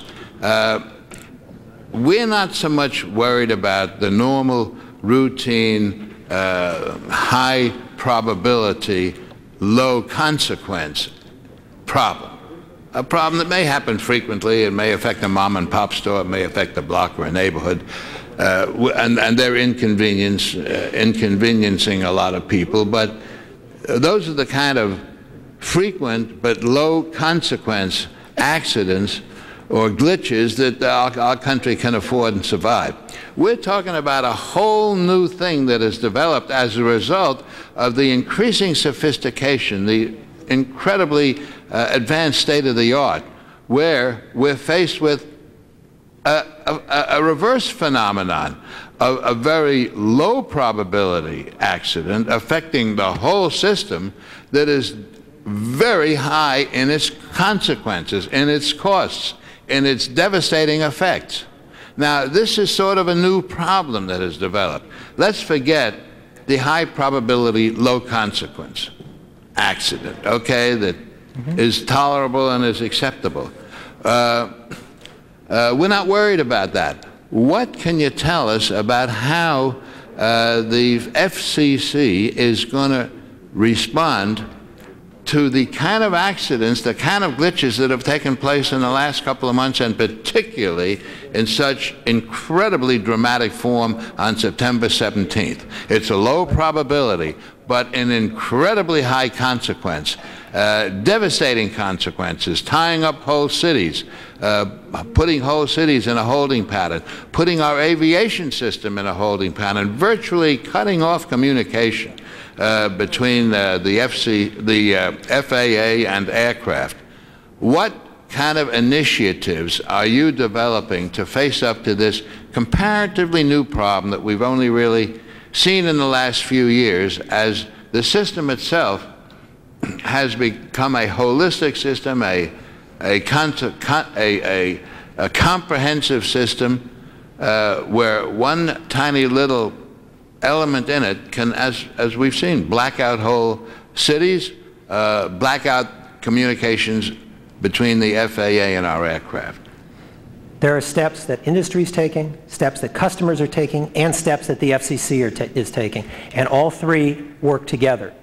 As I indicated, industry has been taking a number of steps in terms of its investment in redundancy, reliability, reconfiguration capabilities, re-architecture of the network, what they call a self-healing network, and I'm sure the industry witnesses before you later will describe some of that. Well, large customers are taking steps themselves. Can you tell us what the FCC is undertaking? What leadership action are you undertaking to get all these disparate elements in our communication system to act together to reduce virtually to the vanishing point these already low probability glitches, admittedly, but devastating in their consequences when they happen? What are you doing in terms of assuring the standards and in terms of assuring redundancy? What are you doing to assure our people that the system itself, the private sector as a whole, as a totality, is putting in place protections, redundancies that will reduce the danger of these already low probability incidents with such devastating consequences to the vanishing point? We have established policies that give customers the ability in the market to make those kinds of choices. One survey of large users, for example, said that 80% of them now use more than one inter-exchange carrier, providing the additional redundancy and reliability beyond what any one carrier even would provide. Excuse me, you're talking about customer choices. I'm talking about FCC policies. What are you doing with the industry to make sure that these incredibly damaging, these catastrophic glitches don't happen again? What kind of standards, what kind of leadership? Don't tell us that customers have choices. We know they have choices. What are you doing to assure that the system itself has an integrity that it doesn't have now? Let me return to the point I made in my testimony, which is the notice that the Commission has adopted that requires the reporting on outages, their causes, and steps taken that can be taken to prevent their reoccurrence. In doing so, to the extent there is any systematic problem, the extent that we are not dealing with the odd incident, but rather anything that is systematic of a problem with respect to the administration of the communications networks and our oversight of it will be highlighted in that review. And so the steps that we have served as a catalyst for, namely the involvement of the industry in changing some of its very practices, combined with the more active reporting requirements that we have and the staff we've now applied to reviewing these kinds of areas, should help reduce those incidents. I cannot tell you that there won't be an incident of a cable being cut or a switch going down, but I can tell you that there are a series of policies in place that both should help minimize the occurrence and the impact of those situations. Let me ask this. You really don't seem to have put together the kind of initiative, the kind of leadership that most of us up here on both sides are looking for. Is this a question of scientific and technological personnel? If you had larger budgets yourself for research and development, if you had larger budgets yourself for oversight and accountability personnel in your agency, do you think you'd be able to come closer to satisfying us that we're not going to be met with these catastrophes again repeatedly? Well, let me give you one point of comparison. The local exchange companies employ approximately 1 million employees. AT&T has about 270,000. The total for the Common Carrier Bureau is 328. So can we do the network design, the procurement standards, the testing and implementation that has to be done by the industry? No, we can't. But in addition to that, the standards Excuse question. me. Yes, sorry. What I'm asking you is, could you design programs that they could carry out? Could you design systems, or could you define them? Could you help them create their mission to prevent these catastrophes? To develop, for example, a standard for call completions, the ability of a call to get through when you pick up the receiver, okay? The industry is already producing call completions at a standard above 99%, okay? So that kind of a basic standard exists. But those kinds of standards don't address the kinds of low probability but massive impact outages that you described. Setting a standard with rapidly changing technology will not affect those instances. None of the proposals have been before us. What could the FCC do to design and effectuate and make sure that the industry is putting those standards into effect? What we have to create is the environment where companies are at risk and have the incentives to do so, because it is the companies must themselves perform.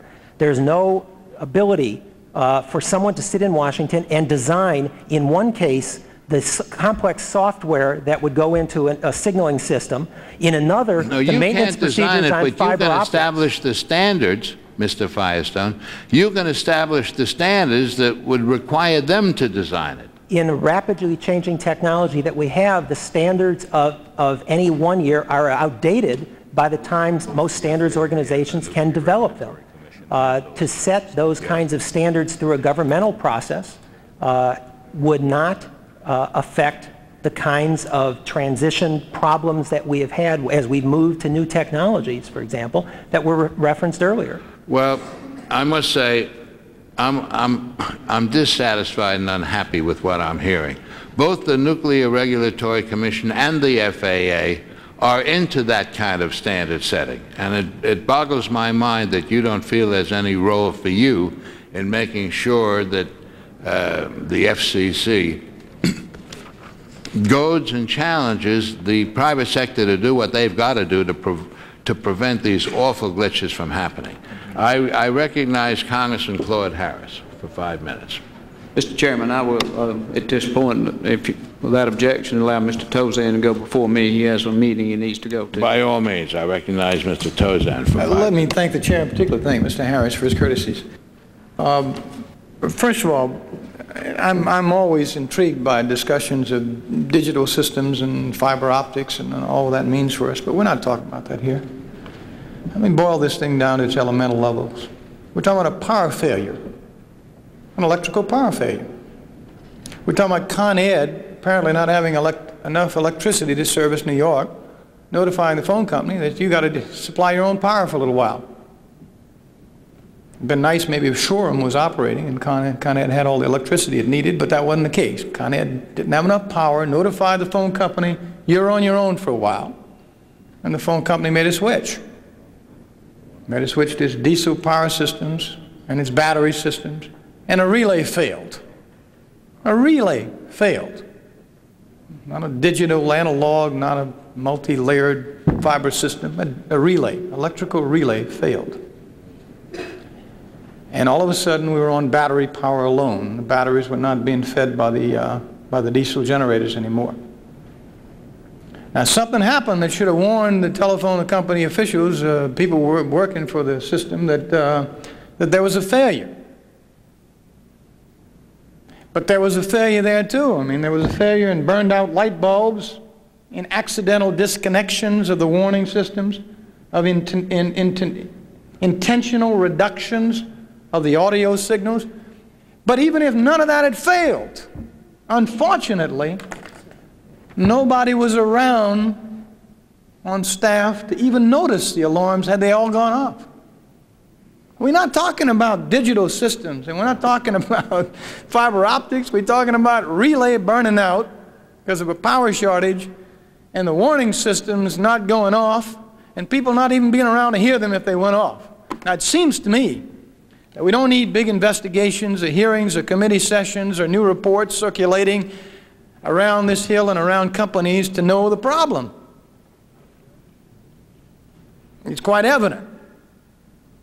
And the chairman points out there are other stations like the Thomas Street station around the country, just like it. The chairman asked some questions of you guys. The chairman sent some questions in writing to you. Wanted to know what a rectifier was and how frequently they failed. Apparently rectifiers failed once the relay went down. And how do you fix them?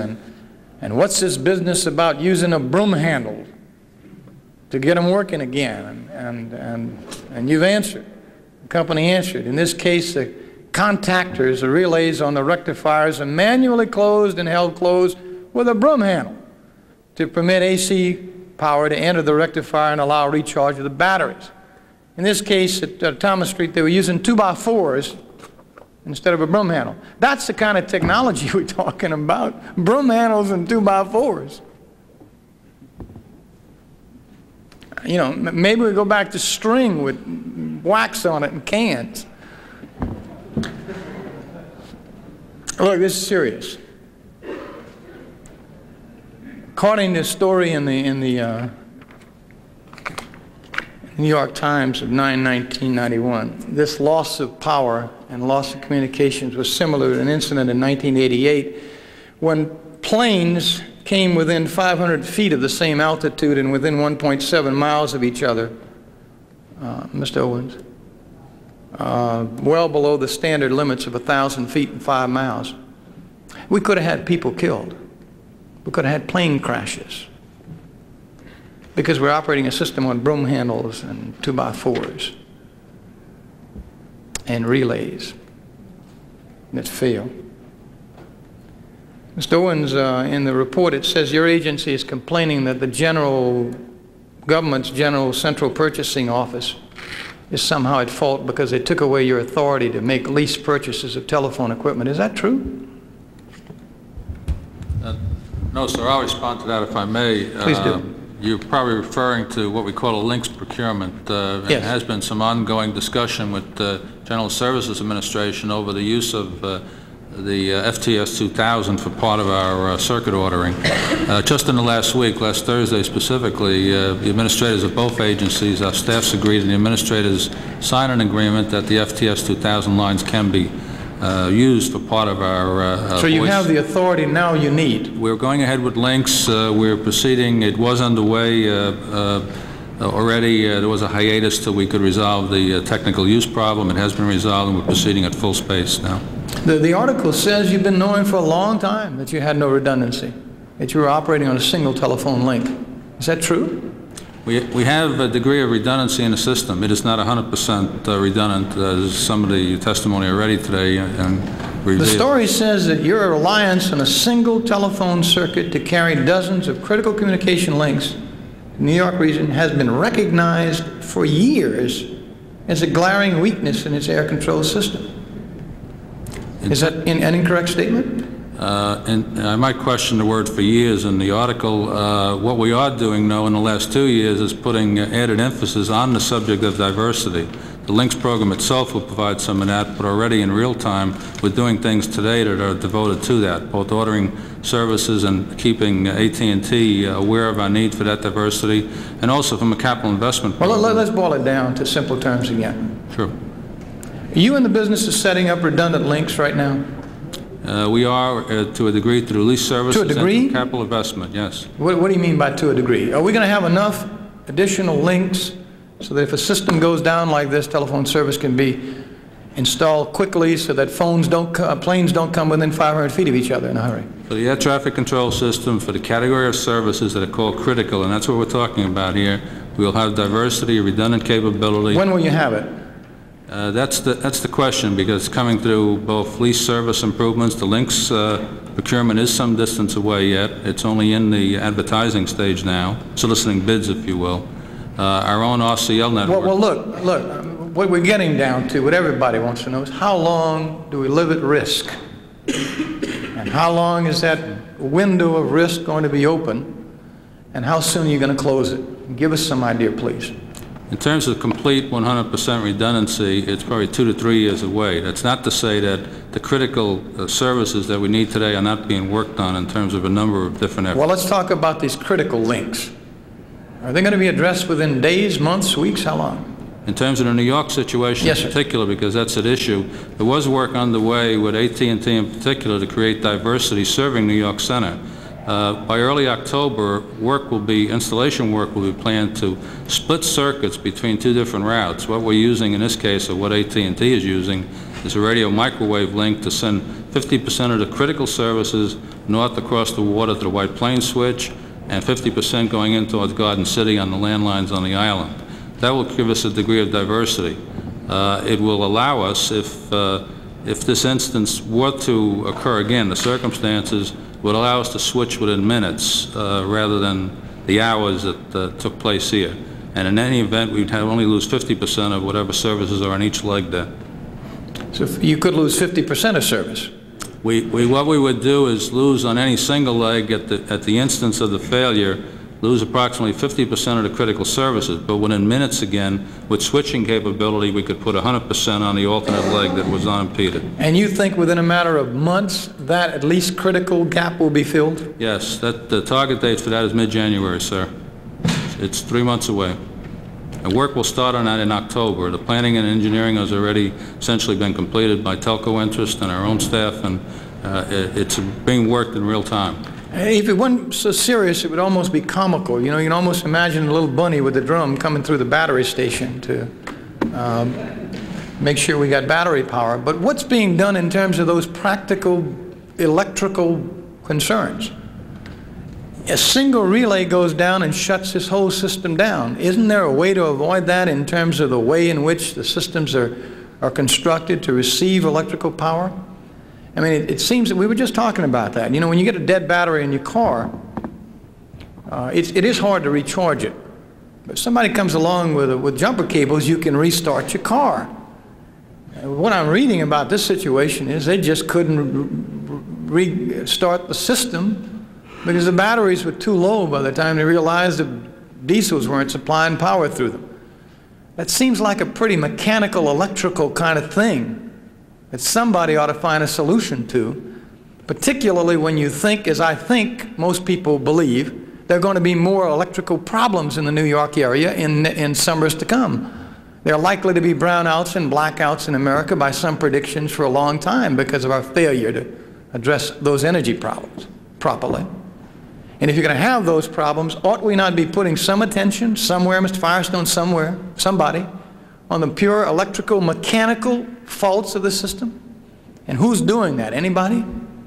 I can only speak for FAA, sir. We have been pressing AT&T and other telco interests in that respect in New York and elsewhere in the system.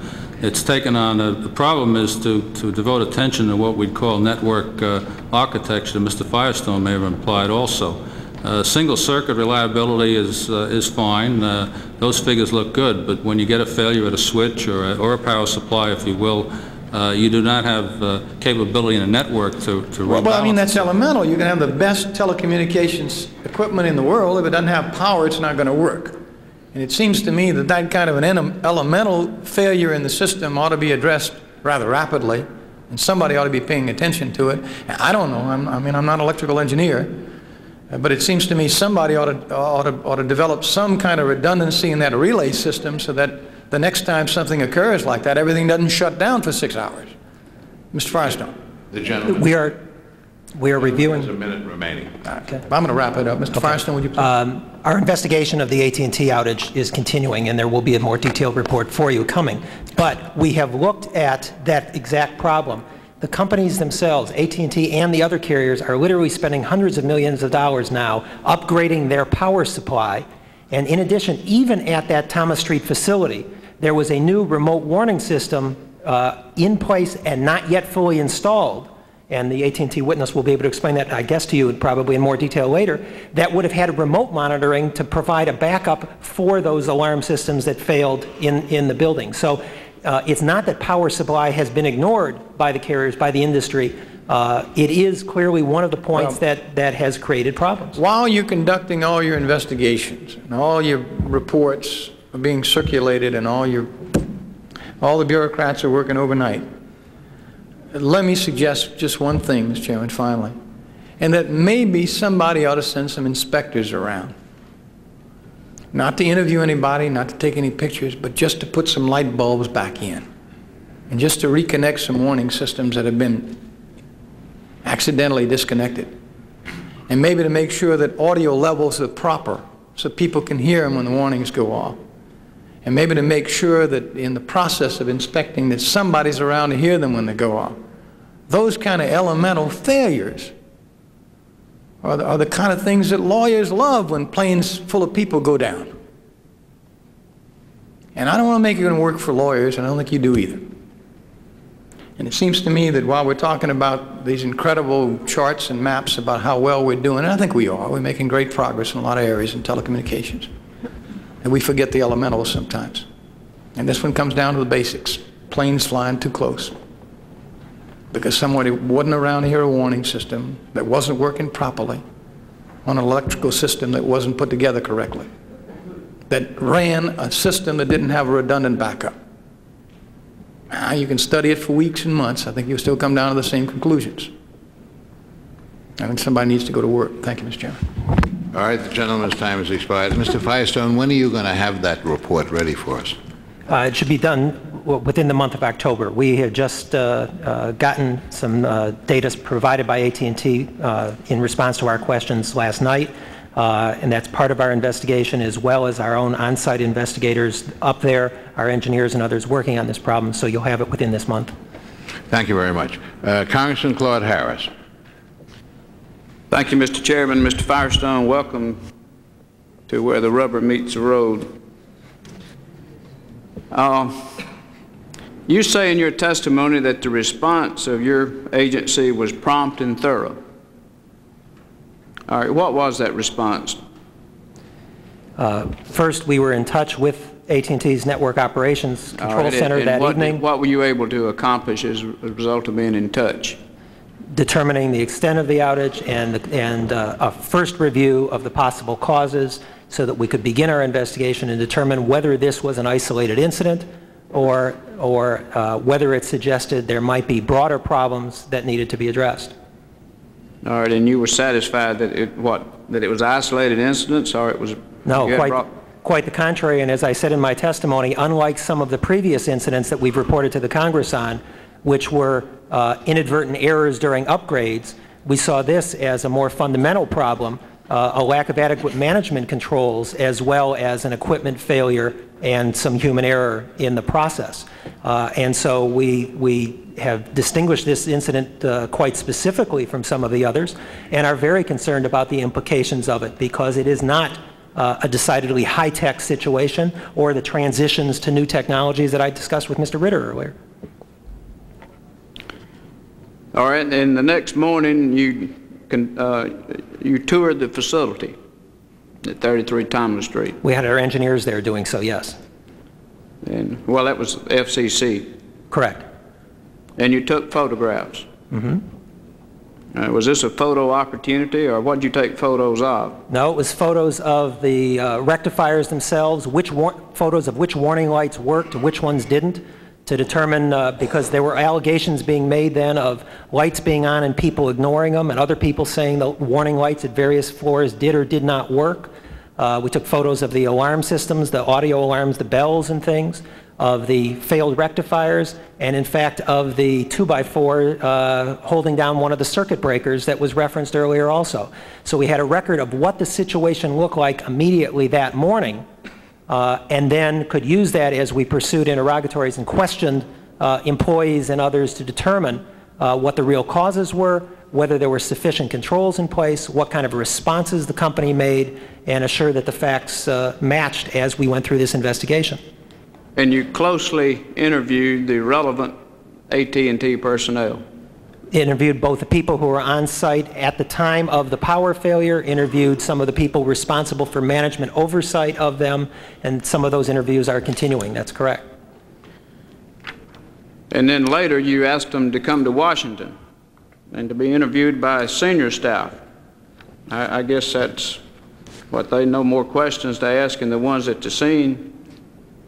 No, the focus when they came to Washington was not the people on scene and what did they do or not do, or which lights were working and which weren't. This began to focus on the question of, was there adequate management oversight? Was this a problem isolated to that facility, or was it a problem within the company that suggested the problem was more widespread? That's what those interviews were focused on. All right, as well. and the testimony has been, and I've forgotten the number, but a large number of facilities are either like this or very similar to this around the country. Is that correct? There are a number of similar power supply operations, diesel generators, batteries, rectifiers that are similar. That's right. All right. What action have you taken as far as any notification to these facilities as to things they should be doing or not doing to prevent this occurrence? AT&T has already begun a review. No, sir. I asked what had you done? What has your agency done? Well, part of what we have done was direct that kind of a floor-to-ceiling review of those kinds of procedures to ensure that warning systems are operational, to ensure that if there was another cutover to diesel power, that it was being adequately monitored, and have begun to review the management policies that led to those flaws. All right, sir. And you sent out your agency sent out a memo to these locations with those instructions? No, we discussed that with AT&T management personnel, who in turn would direct what the AT&T employees would do at various. As far as the FCC is concerned, you haven't issued any directive as a result of your investigation and the problem of the outage? That's correct. All right. Now, when you were before the committee in July, you outlined several things that your agency was going to do after the earlier problems, and one was to convene a meeting of industry representatives, which you've testified that you've done. You had that about 4 days before this latest occurrence. That's right. It was September 12th. Were any discussions during that meeting of solutions to what we find has turned out to be a real problem? Yes, there was. Part of the discussion focused on what were the possible areas of vulnerability within the networks. What were the areas where there might be weaknesses and problems? And power supply was one of the ones identified as having that problem. In addition, another thing identified was the lack of adequate communication among the various industry participants, standards-making bodies and all, so that when problems were identified, they weren't adequately transmitted to the people who were involved in solving those kinds of problems at their individual companies. And so that was another step that came out of that meeting. The third was to produce the kind of enhanced testing capability that did not exist previously to test the new network capabilities that were being installed. And as a result of this meeting and other meetings, this is forming the basis, and after your studies and other, for this proposed rule that you've told us about. The proposed rule is in addition to those steps, and that is to require. What is the proposed rule going to do? I mean, it will do a couple of things. First, it will ensure that we are notified and that that information can be spread to all of the people who have use for that kind of information about specific outages, what caused them, what steps were taken to address those, and how those could be adopted by others. For example, there was a reference as to whether any lessons were learned from the AT&T software problem of January 1990 that might have aided Bell Atlantic or Pacific outages, what caused them, what steps were taken to address those, and how those could be adopted by others. For example, there was a reference as to whether any lessons were learned from the AT&T software problem of January 1990 that might have aided Bell Atlantic or Pacific Telesis in addressing the software problems they later had. We want to make sure that kind of information is available and that one can learn from an incident and that others in the industry don't have to suffer the same consequences by not taking preventative action. Actually, notice of the outages has not been a problem, has it? No, there is no systematic reporting, or there never has been in the past, a systematic reporting of occurrences or the detailed kind of reporting we're talking about, which is specific explanations as to cause, the steps taken to deal with them immediately, and the long-term steps to prevent their reoccurrence. That kind of reporting historically has never been in existence, and we've now imposed it. And you've talked with people around the world. What information have you received from other countries and companies as to the solution to this problem?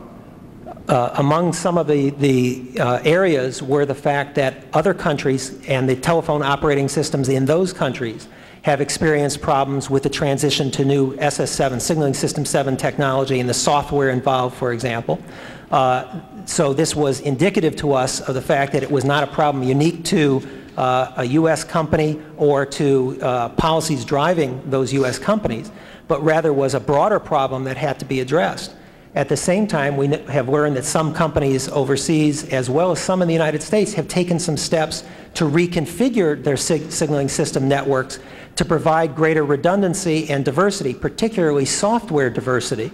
And after the September 12th meeting, for example, on September 13th, I believe it was, Bell Atlantic announced that it was reconfiguring its signaling system network so that it would have software diversity in place. That is, not merely two separate pieces of hardware, of equipment to rely on if one went out, but different software produced by different vendors so that if one had a flaw, it could not bring down the whole network. There was an alternative path available. So out of both our review of overseas operations and what is happening elsewhere within our network, we think industry has begun to take some steps that will help minimize some of these occurrences. One final question, Mr. Firestone. Of all the things that you've said that the FCC has done, what step could you tell and point to us that was done immediately after this that would help us to prevent this type of reoccurrence in the future? What immediate step did you do that is significant that you can report to this committee and to the American people?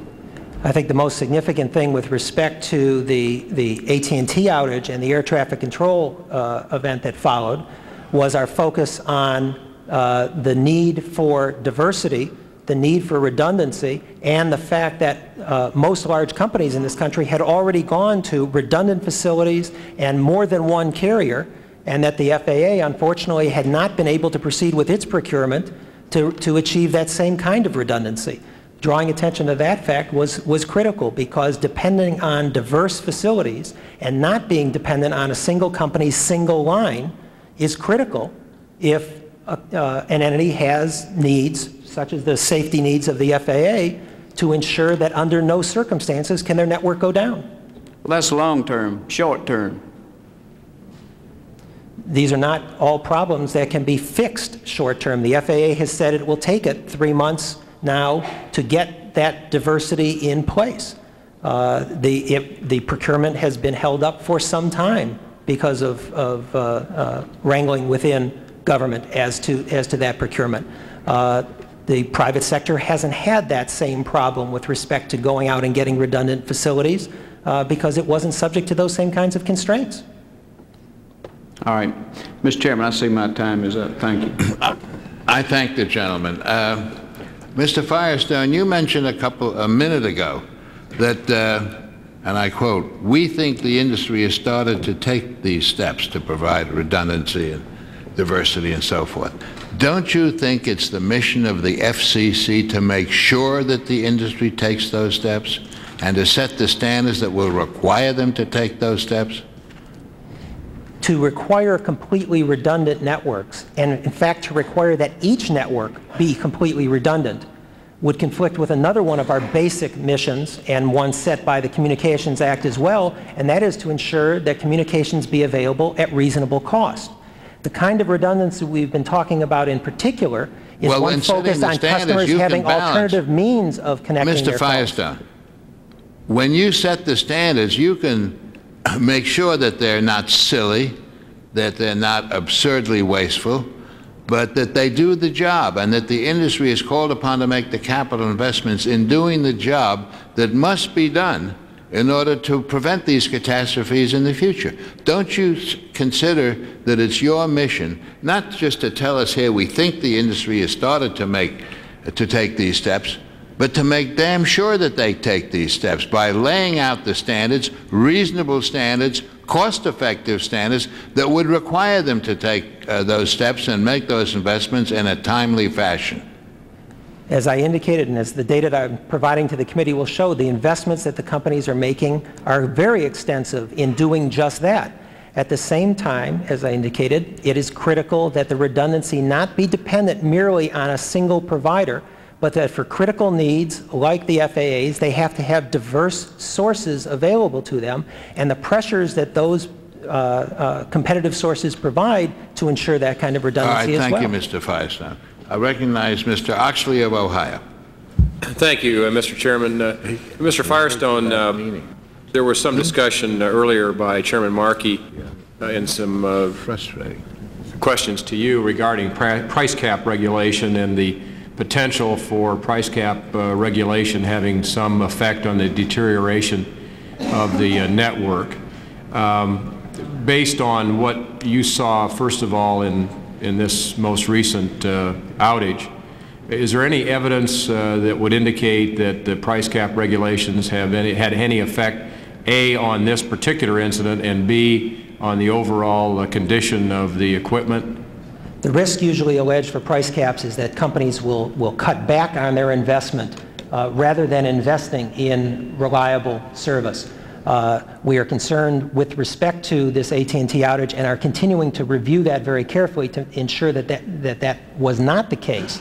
But as we have looked at the industry as a whole and as to the performance of the companies under price caps as a whole, they are continuing to invest very vigorously in upgrading their networks, not letting them deteriorate. And so we don't see evidence at this point that price caps has in any way influenced negatively network performance, and as I indicated earlier, quite the contrary. It provides a direct financial incentive for a company to provide service that keeps its customers happy and from looking elsewhere, because unlike rate of return, if the customers go elsewhere, it goes right to the bottom line loss of profits for the company under price caps. Under rate of return, its return was guaranteed, irrespective of whether some customers went elsewhere. So we think price caps has in fact provided positive incentives to move towards meeting customer demands and providing reliable service. Well, I'm glad to get that on the record, because obviously those who have opposed price caps in the past would like to use any incident, even an incident like this, or particularly an incident like this, to make their argument that indeed price caps are the ultimate bugaboo and cause all of these major problems. And I appreciate your comments in that regard, because I think it's right on point.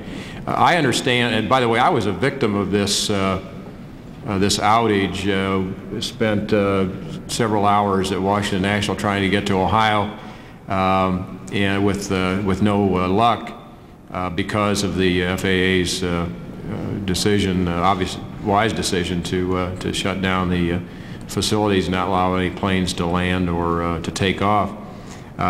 It was a long night, but and I have to say that the evidence would indicate that the air traffic control system, under very difficult conditions, worked exceptionally well, and they're to be commended for that without any damage or loss of life. Mr. Firestone, I understand that the Commission has met previously with industry to consider proposals for improved testing of equipment and software that interconnect the network. Could you give us a little more detail as to how that's progressing?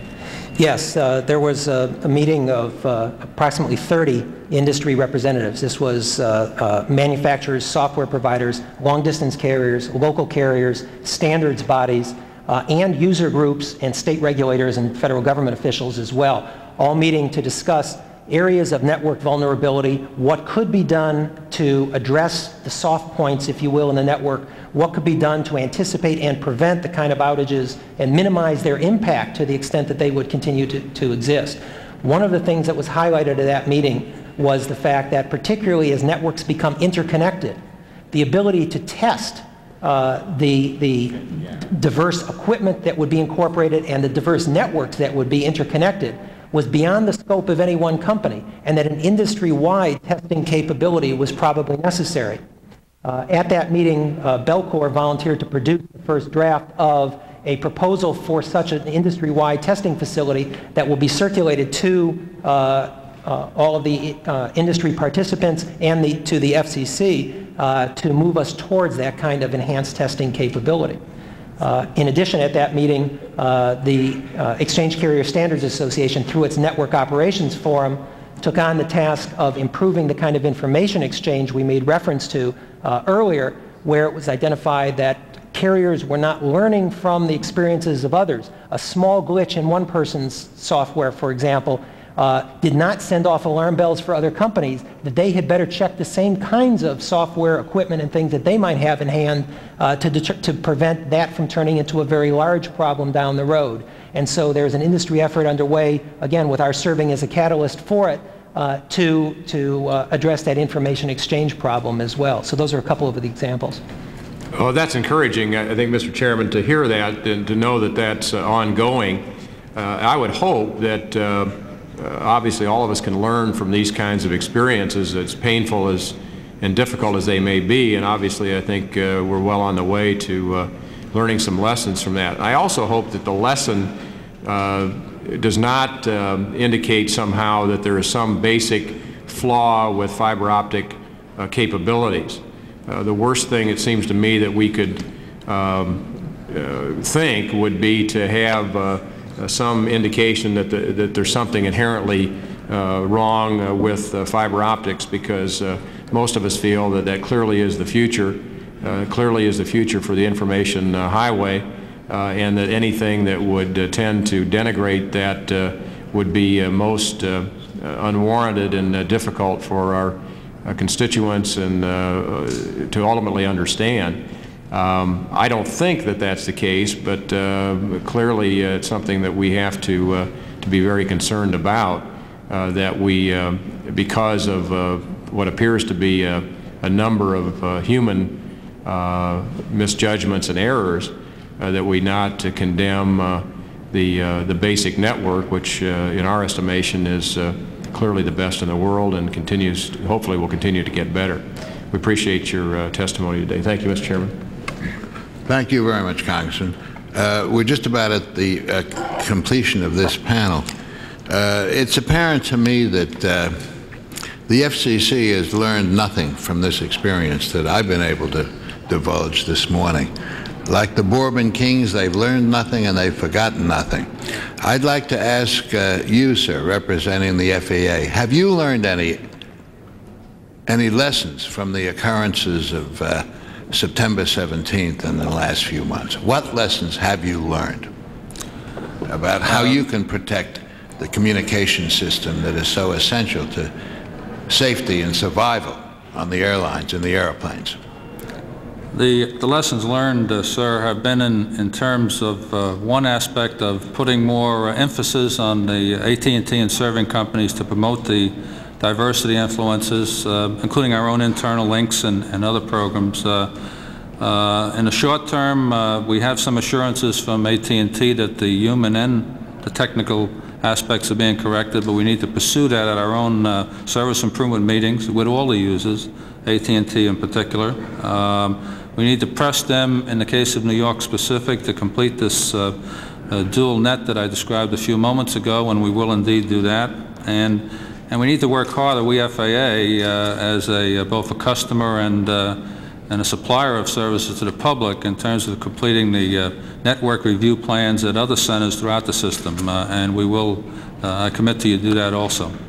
Well, thank you very much, Mr. Owens. I thank you both for testifying, and we expect both of you and both of your agencies to keep this committee apprised on how you continue to address these perplexing but transcendently important problems. Thank you both very much.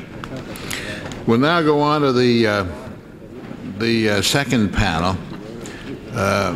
Will the following folks come to the witness table? Mr. Irving Seidenberg, Mr. Erwin Doros, Mr. Ken Garrett, Mr. Rob McCrory, Mr. Brian Moore, and Miss Marina Ein.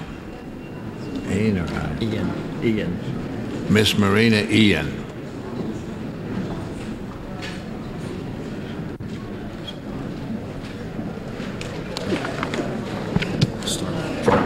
Yeah, I'd like to get him first.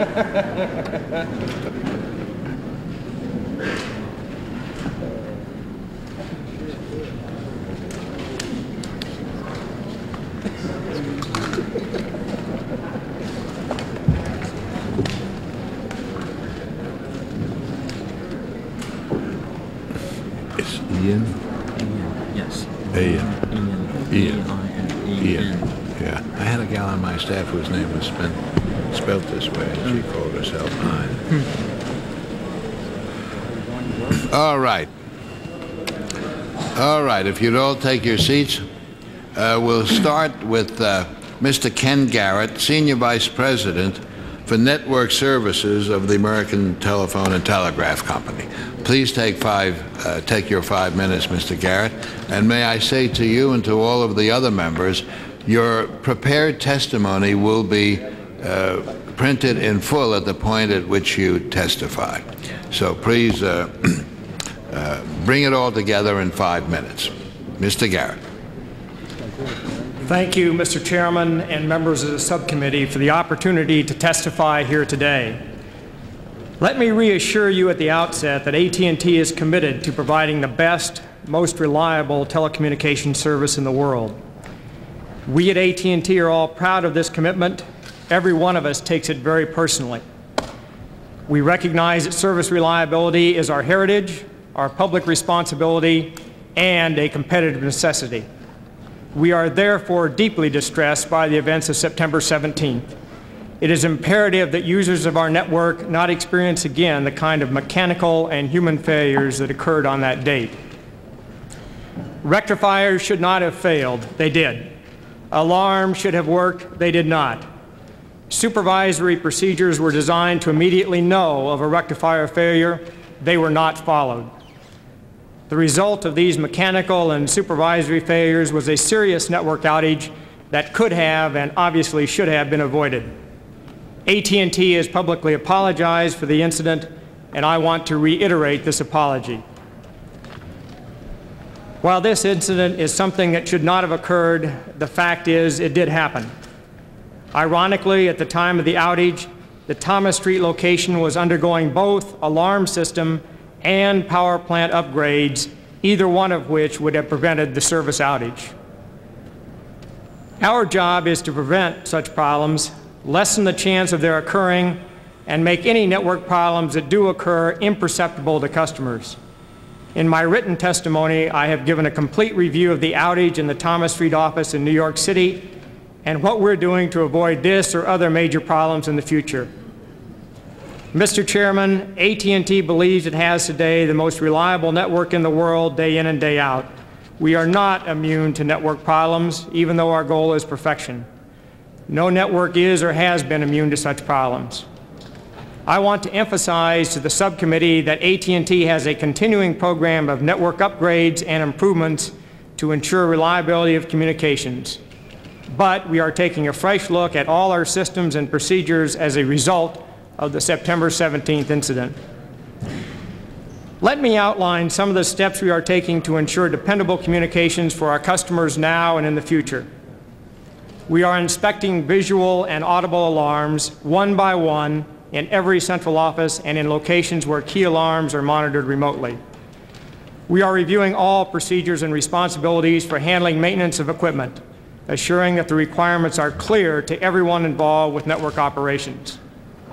We are installing many new alarm systems in power plants to assure reliability and call processing equipment.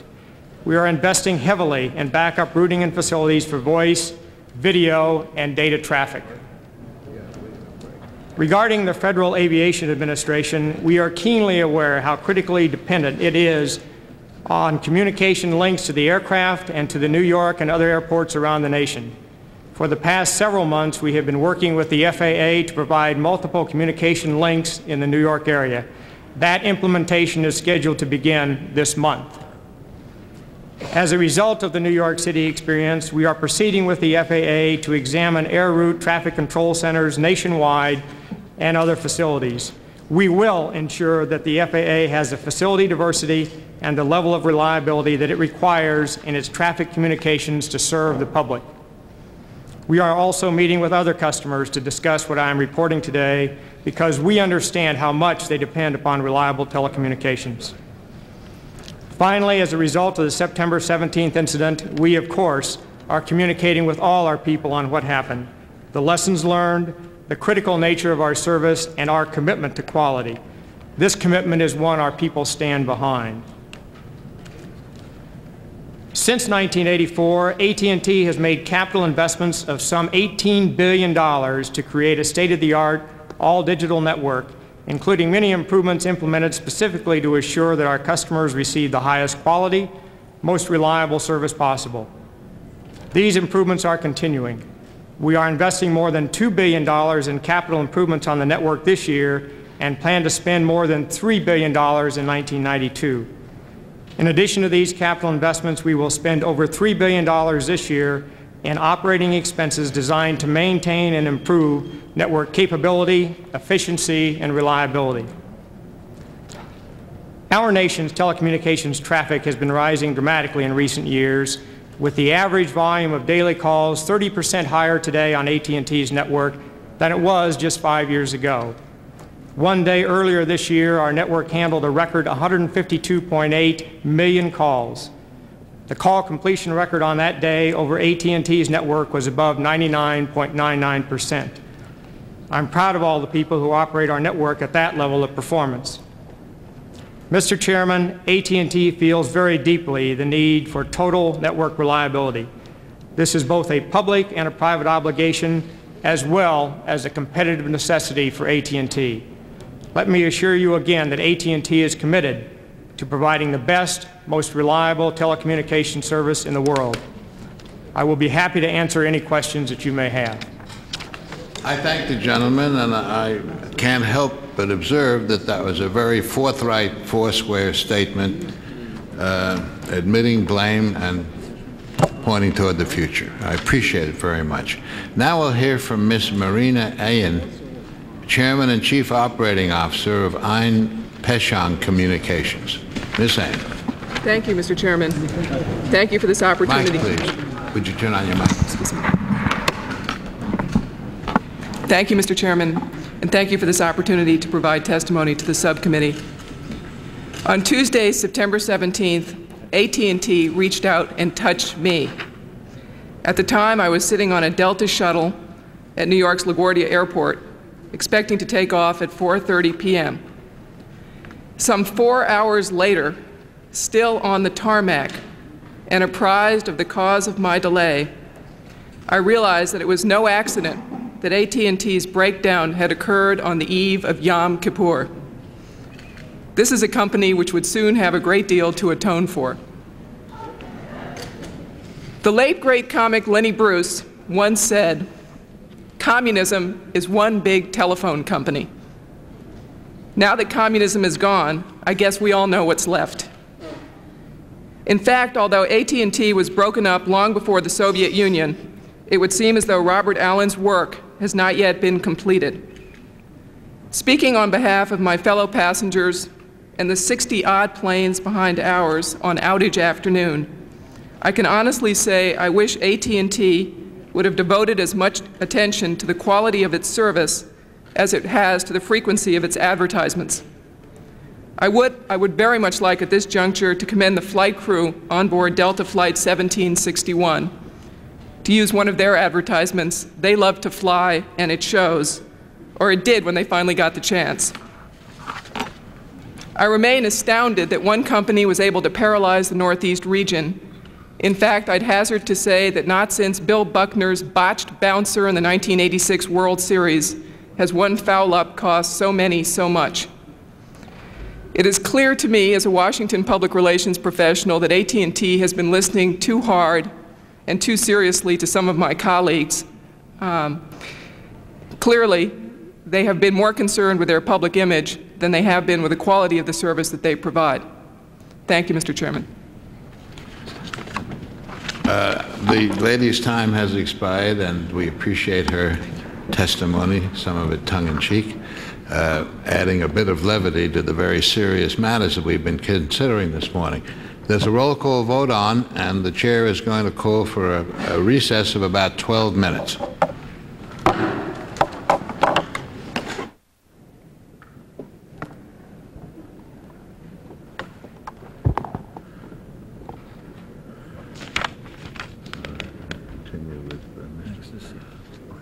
All right, the hearing will come to order, and we'll continue with Mr. Ivan Seidenberg, Vice Chairman of NYNEX Corporation and Chairman of the United States Telephone Association. Mr. Seidenberg, please proceed for 5 minutes in the full knowledge, as you sum up your thoughts, that your full testimony will be printed in the record at the point at which you testify, and of course that applies to all of you. Mr. Seidenberg. Thank you, Mr. Chairman. I'm here today representing the United States Telephone Association, and as has been said already, the size, the scope, and the complexity of the nationwide public network have always put most of the 1,300 independent telephone companies in a position of working cooperatively with larger local exchange carriers such as GTE and the former Bell operating companies to engage in the planning, design, and implementation of the nation's public switch network. Since divestiture, the United States Telephone Association has taken several initiatives to support its USTA member companies in assuring the integrity of service over the public switch network. For example, USTA established a National Services Advisory Committee to exchange information and address issues of implementation of new services, with a specific eye toward ubiquitous deployment of these new services and assuring high-quality service delivery.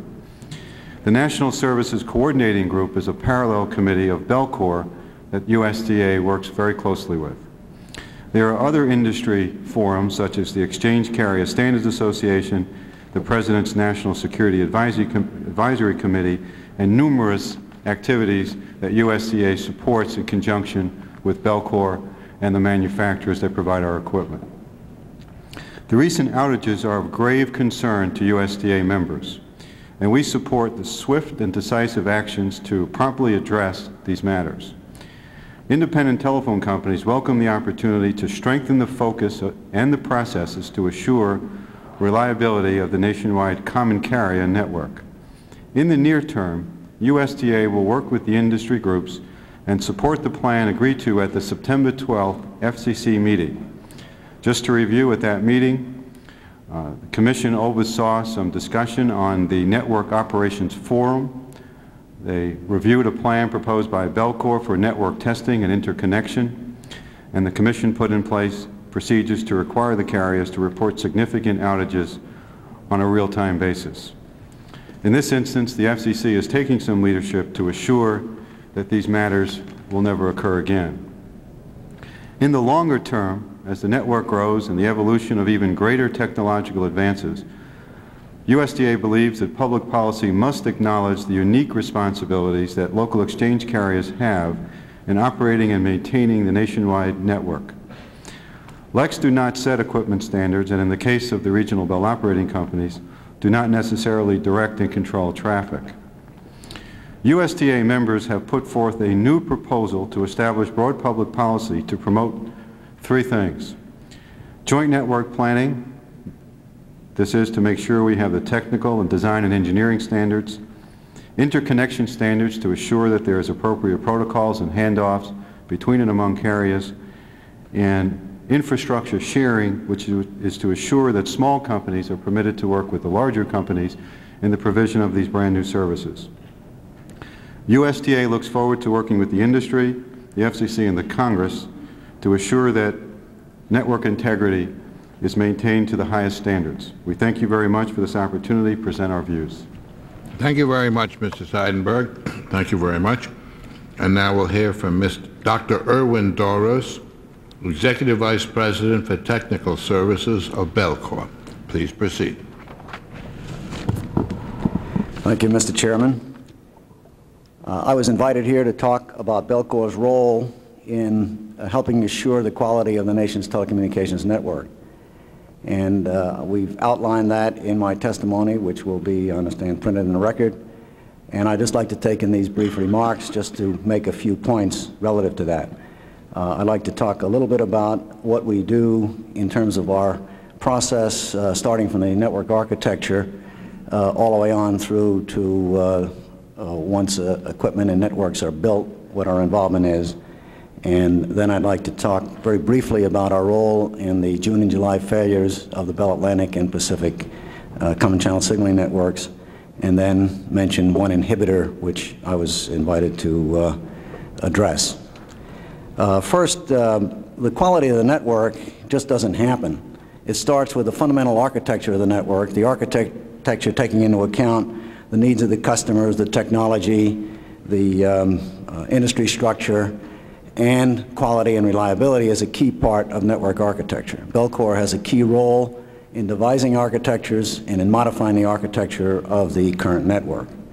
Once the architectures are defined, they can find their way into standards that the industry does on a voluntary basis. Belcor issues what we call generic requirements. Generic because they're not vendor specific. It stimulates the competitive marketplace of many vendors trying to meet the same generic requirements that are used by the Bell companies in their purchases of the components of the network so that they can build to the architecture. These generic requirements are first drafted, sent out to the industry, we get comments. Finally, we finalize these generic requirements and issue them to the industry, and they're used by the manufacturers in their designs of the equipment, and they're used by the Bell companies in their purchases of equipment. Once a manufacturer believes that they meet these requirements, we then can be called in to do what we call technical analysis. The analysis is an assessment of the manufacturer's product against the requirements. We first do it by a paper analysis, and then we have laboratory facilities, go out in the field and make measurements to see in what ways the products deviate from the requirements, and try to get the manufacturers to correct the deviations. The next in the process is once one of our client companies decides to purchase products, we have a quality assurance force that works with manufacturers to see to it that the manufacturer is meeting their own quality standards and accepted quality practices in the industry, with our goal that the manufacturer delivers trouble-free products that will remain trouble-free throughout their life cycle. We also participate in field trials to assess technologies that make us more capable of doing the requirements and the analyses. And a key area that Belcor works in is in operation support systems. This is systems that support the actual network, using computers and telemetry to mechanize the tasks that are done by people. And over the last decade, operation support systems using computers have tremendously improved the productivity of the telecommunications industry in the U.S. In fact, the U.S. telecommunication industry is far and away has higher productivity than any telecommunications company in the world. And this applies to our entire industry. In fact, I saw a chart the other day of NTT's expectations of one of their measures of productivity for 1995, and that's the level that we're achieving in our Bell operating companies today. These operation support systems are places where data are taken, controls are made on the network, responses to outages show up on meters or screens, and these are the tools that allow us to have the increasingly complex network and still keep it all working together using the same technology that's supporting the network. The computers, the software is used to run the network. The software can fail in the network, but software is also a key part of allowing us to run this complex network. So Belcor is involved in all of those activities, right, from architectures on through analyses and quality assurance and providing operation support systems. In times of failure, Belcor is called in. We don't have a line responsibility as an operating company does. We were called in, for example, in the Hinsdale fire in Illinois. We work around the clock with those working on restoration. And at the time of the June and July failures of the CCS networks in Pacific Bell and Bell Atlantic, we were called in very early when the outage was determined.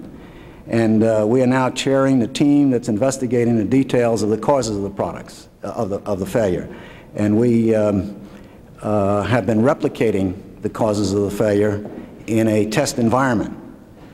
And we're learning quite a bit about it. We'll have a report probably completed within the next couple of weeks. It's taken quite a bit for us to replicate those causes of failure because our laboratory is distributed. What we do is connect up the laboratories of the different companies and manufacturers' equipment through one hubbing arrangement, so it's sort of a distributed laboratory, and this is a bit cumbersome, but we've overcome the coordination required, and we have replicated the causes, and we will be producing a report over the next few weeks. Mr. Doris, would you provide the committee with that report when it's ready? Yes, certainly. Thank you very much. Please proceed. At the September 12th meeting, which Rick Firestone referred to, that the FCC convened, we volunteered, as he referred to several times, to provide an industry proposal for a inter-working testing capability for the entire industry. That is in the process of being sent out this week to the industry for comment, and when we get their comments back, we'll revise it. Our commitment is to make this proposal 60 days from September 12th, which makes that November 12th. We also agreed to help facilitate an industry data exchange through the National Operations Forum, which we are the convener of, and as in that role, we will be facilitating the industry determining and making a recommendation for itself to exchange data on failures. I don't know what form that's going to take. The meeting hasn't taken place yet. The final area I'd like to mention to the committee is an inhibitor for our full effectiveness, and that has to do with the modified final judgment. In the court's 1987 interpretation of the modified final judgment, it precluded Belcor from designing, or precluded Belcor and the regional companies from designing equipment. And that's by associating design as part of the manufacturing that was prohibited. We find that because Belcor cannot team with the manufacturers to help in their design, so that in the case of the failure that we had in July, we had an emergency hearing with Judge Green, and he said that we could work with the manufacturers to find out the troubles, but it's still not clear whether we can help in fixing the troubles once we determine the troubles in the equipment we believe that we're still prohibited from participating in designing the fix. And so that's one inhibitor. But the main inhibitor is that we can't work with the manufacturers to ensure that their designs will be trouble-free before the failures. So the manufacturer designs the product, we analyze their products, but when we find a problem, we are not permitted to work with the manufacturer to contribute to the correction of the problem because that's considered design. So we think a provision in any bill that goes through Congress, if there should be a bill that passes Congress on MFJ manufacturing permissiveness, that it include the ability to let Belcor work with manufacturers on design. I thank the gentleman very much. And now we'll hear from Mr. Rob McCrory, representing the Telecommunications Association of Covina, California. Mr. McCrory. Thank you, Mr. Chairman. As you mentioned, I'm here on behalf of one of the nation's largest and most diverse telecommunications users organizations, and that being the Telecommunications Association, or TCA. I myself have worked in the telecommunications and information systems industry for 14 years and am presently employed by Shared Medical Systems in Malvern, Pennsylvania. SMS has a nationwide telecommunications network that delivers clinical and financial information systems to over 1,000 hospitals. TCA is an association of telecommunications managers. Its members represent over 1,000 companies in various industries and has members nationwide that belong to chapters in Arizona, California, Colorado, Maryland, Oregon, and Washington. Over the past year, TCA has focused its efforts on ensuring that this nation be provided with high-quality telecommunications services. The reason for this is simple. The continued availability of reliable, technologically advanced networks is central to the productivity, efficiency, and competitiveness of all of TCA's member companies. The rash of major outages in 1991 has generated a great deal of press coverage and interest by policymakers. However, users are also seriously affected by an increasing number of smaller, more localized incidents. My own employer, for example, relies heavily on telecommunications service providers to deliver reliable network transmission facilities. We have been directly impacted by major network failures at least 5 times this year. These outages have impeded our ability to deliver patient data to our healthcare clients who rely on technology to assist in diagnosing and transmitting patient information to the bedside. For users of emergency response services, which are managed by many of TCA's local government agencies, service outages can hold severe consequences as well. For example, in March of 1990, an inter-exchange carrier's transmission unit in North Bend, Washington failed. No alarms were triggered to indicate the failure. This particular unit was used to connect the central office of an independent telco with US West's 911 switching system in Seattle. The outage was discovered when a customer of the telco unsuccessfully attempted to call 911 after her husband was hit in the head by a tree that he was cutting down. The 911 outage was not corrected for 8 hours after discovery. The man that was hit by the tree died from his injuries.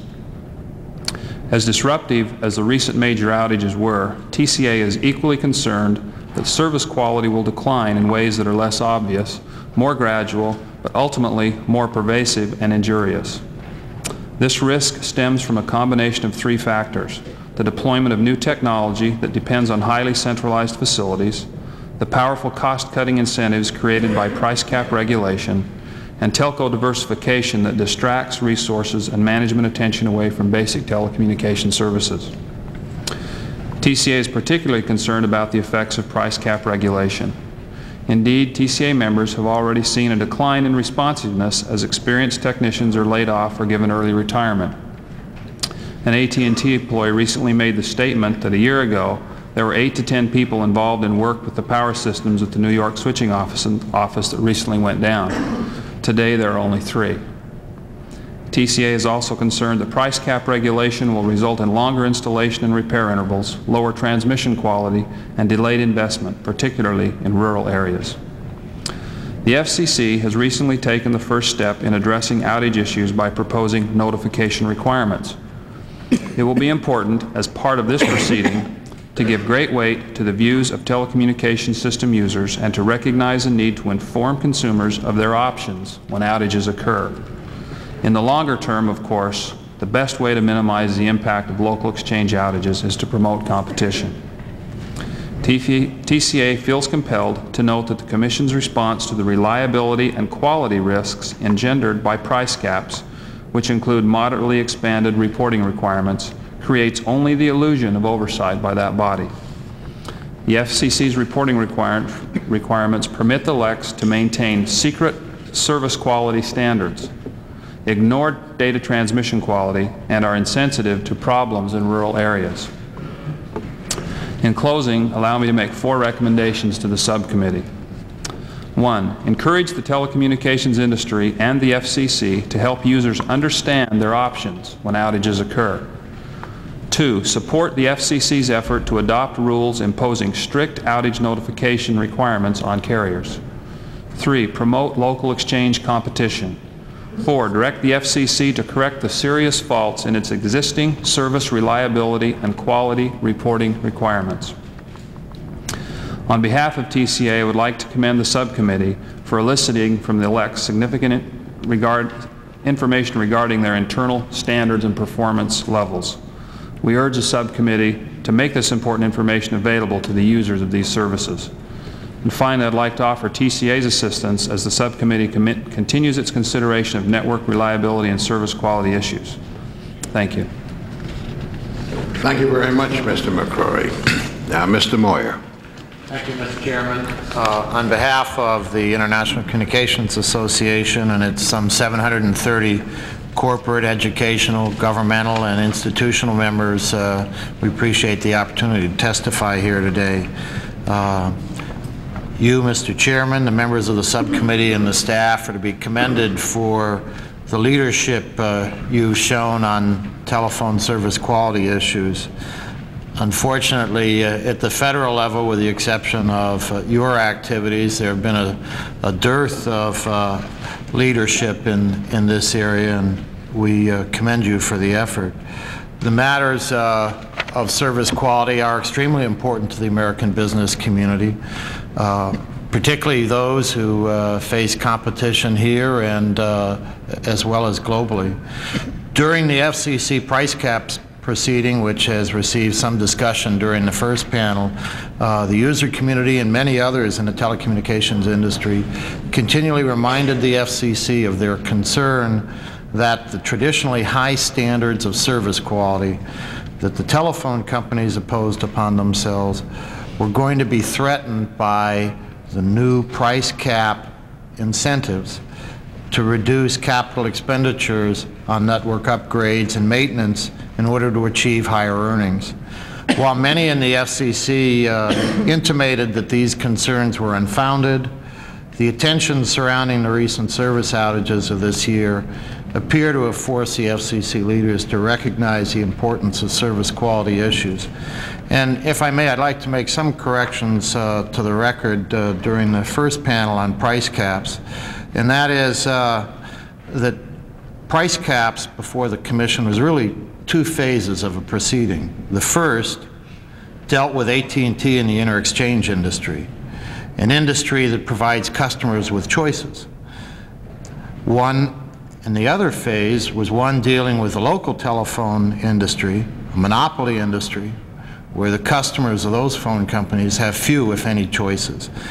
Therefore, the industry concerns that were raised repeatedly during the price cap proceeding focused mainly on the second phase of the proceeding, dealing with that portion of the industry where there are few, if any, choices available, as opposed to the first phase of the proceeding where users had a diversity of choices.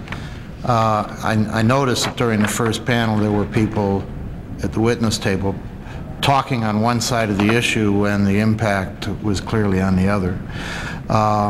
Mr. Chairman, American businesses and institutions are increasingly becoming dependent upon telecommunications. There's a consensus among the business user community that without congressional action, it's quite possible that federal government regulators will demonstrate insufficient leadership to facilitate meaningful progress on service quality issues.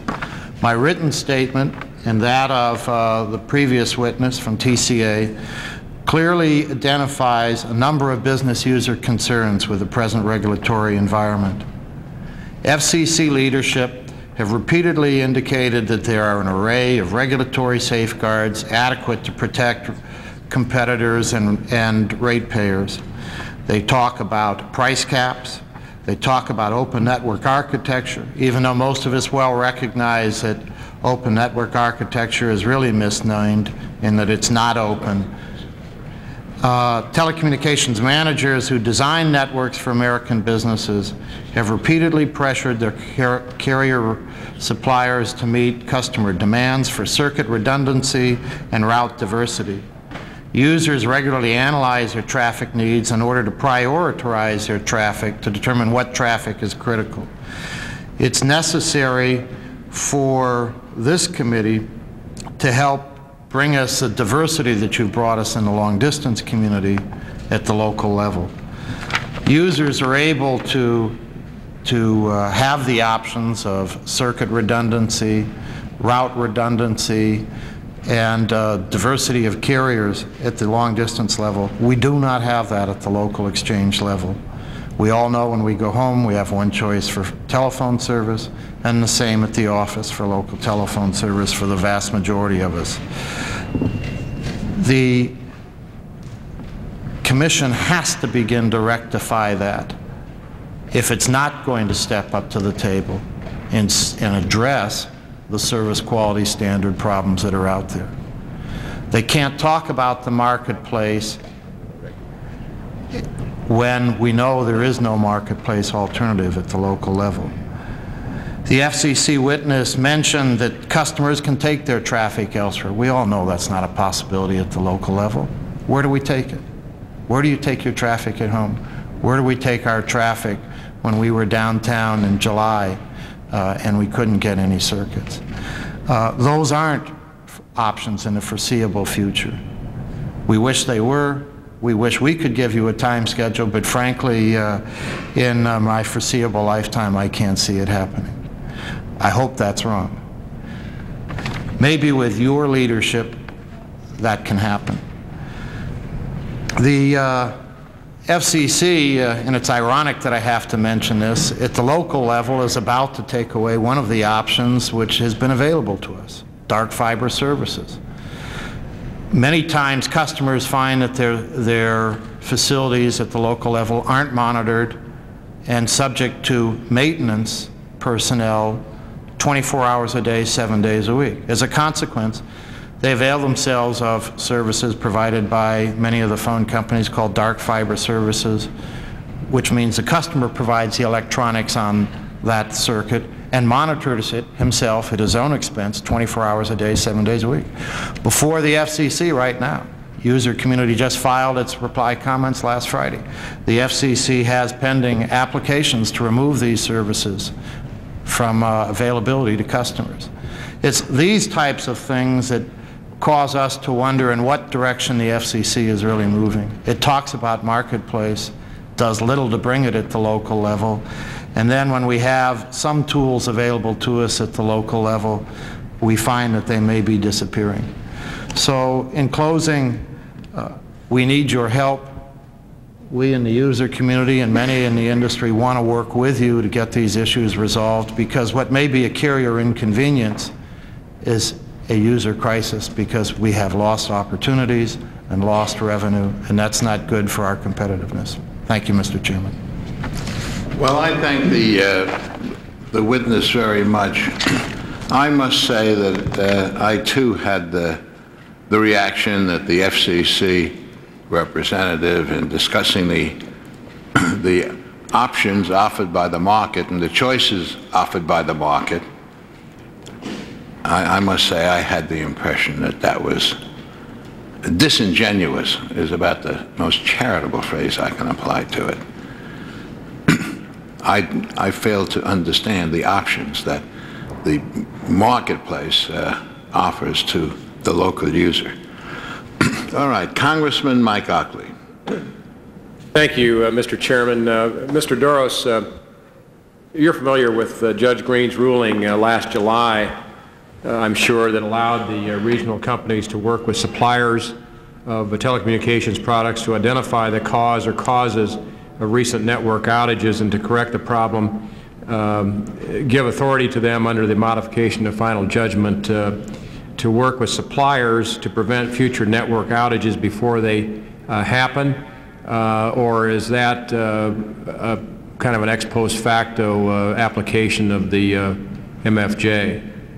Mr. Roxley, I was in the courtroom at the time, and then, of course, there was an opinion afterward, and the way I understand the ruling as it stands now is we're permitted to work with manufacturers representing the manufacturer's customer in determining the cause of a problem, but we're not permitted to help the manufacturer by injecting our own ideas as to what the fix is, because that's design.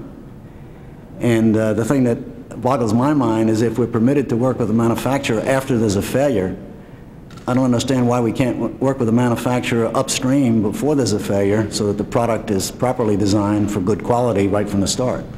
Well, the waiver that was granted in July by the judge then only applied to the former outage or the past outage, not to any future outages as we saw here recently. Just to clarify that, there wasn't any waiver granted in July. The judge determined that we didn't need anything, that of course we could work with our manufacturer to determine the cause of a problem. And that's the extent of his agreement, so that we asked for the emergency hearing at the recommendation of the Justice Department because we didn't know whether we can even go and even discuss the design with the manufacturer. So he clarified that yes, you can discuss the design with the manufacturer, determine the cause of the trouble, but our interpretation of his ruling is we can't participate in the fix. And what could you bring to participation and to suggestions in fixing it, or to create as best you could or as best anybody could a fail-safe network? What kind of input would, if you could, what kind of input would you provide?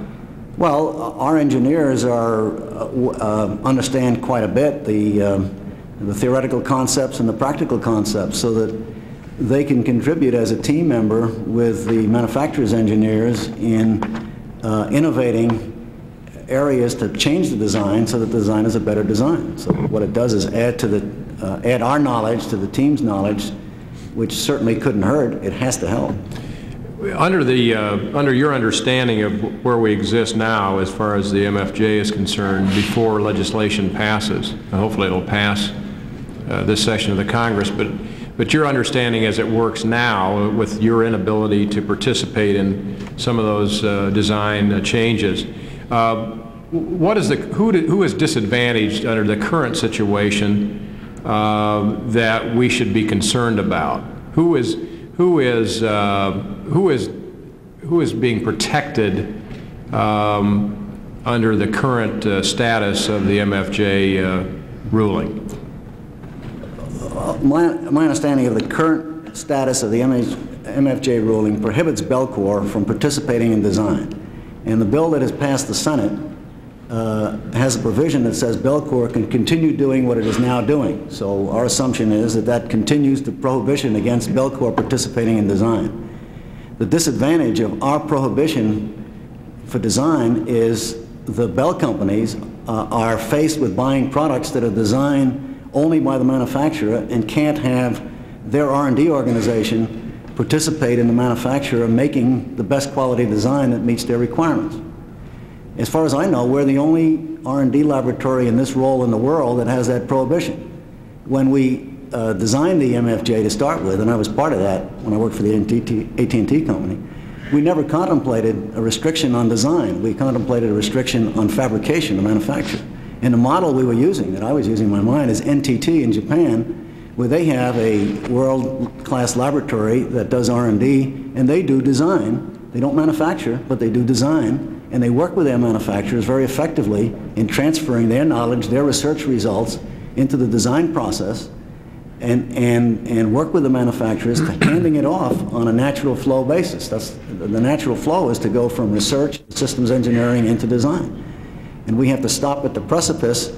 Once we build something that demonstrates capability, we can't be part of the team that turns that into a design product. Matter of fact, if we build a prototype, we have to be sure that the prototype is not too good, because if it's manufacturable, even if it's a prototype, then that has become design, and then ex post facto we violated the law.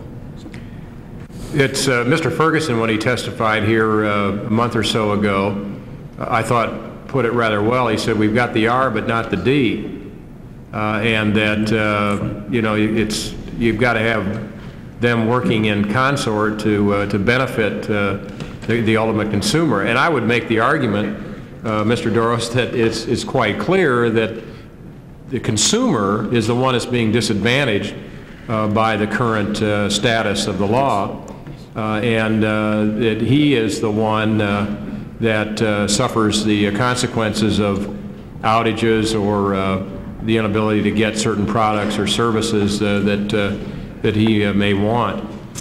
So I appreciate your response. Mr. Garrett, compounding the errors that led to the service outage in the first place was AT&T's apparent miscalculation of how long the outage was going to last. Specifically, the FAA was initially informed that the outage would last only 30 minutes, and based on that information failed to take any remedial action on its own. What caused this misdiagnosis on the part of AT&T? Congressman Oxley, I was present at the Network Operations Center when the incident first occurred. We recognized it as a power problem. We did not know at the time whether that was going to be an easily correctable power problem or not. There was just an absence of information.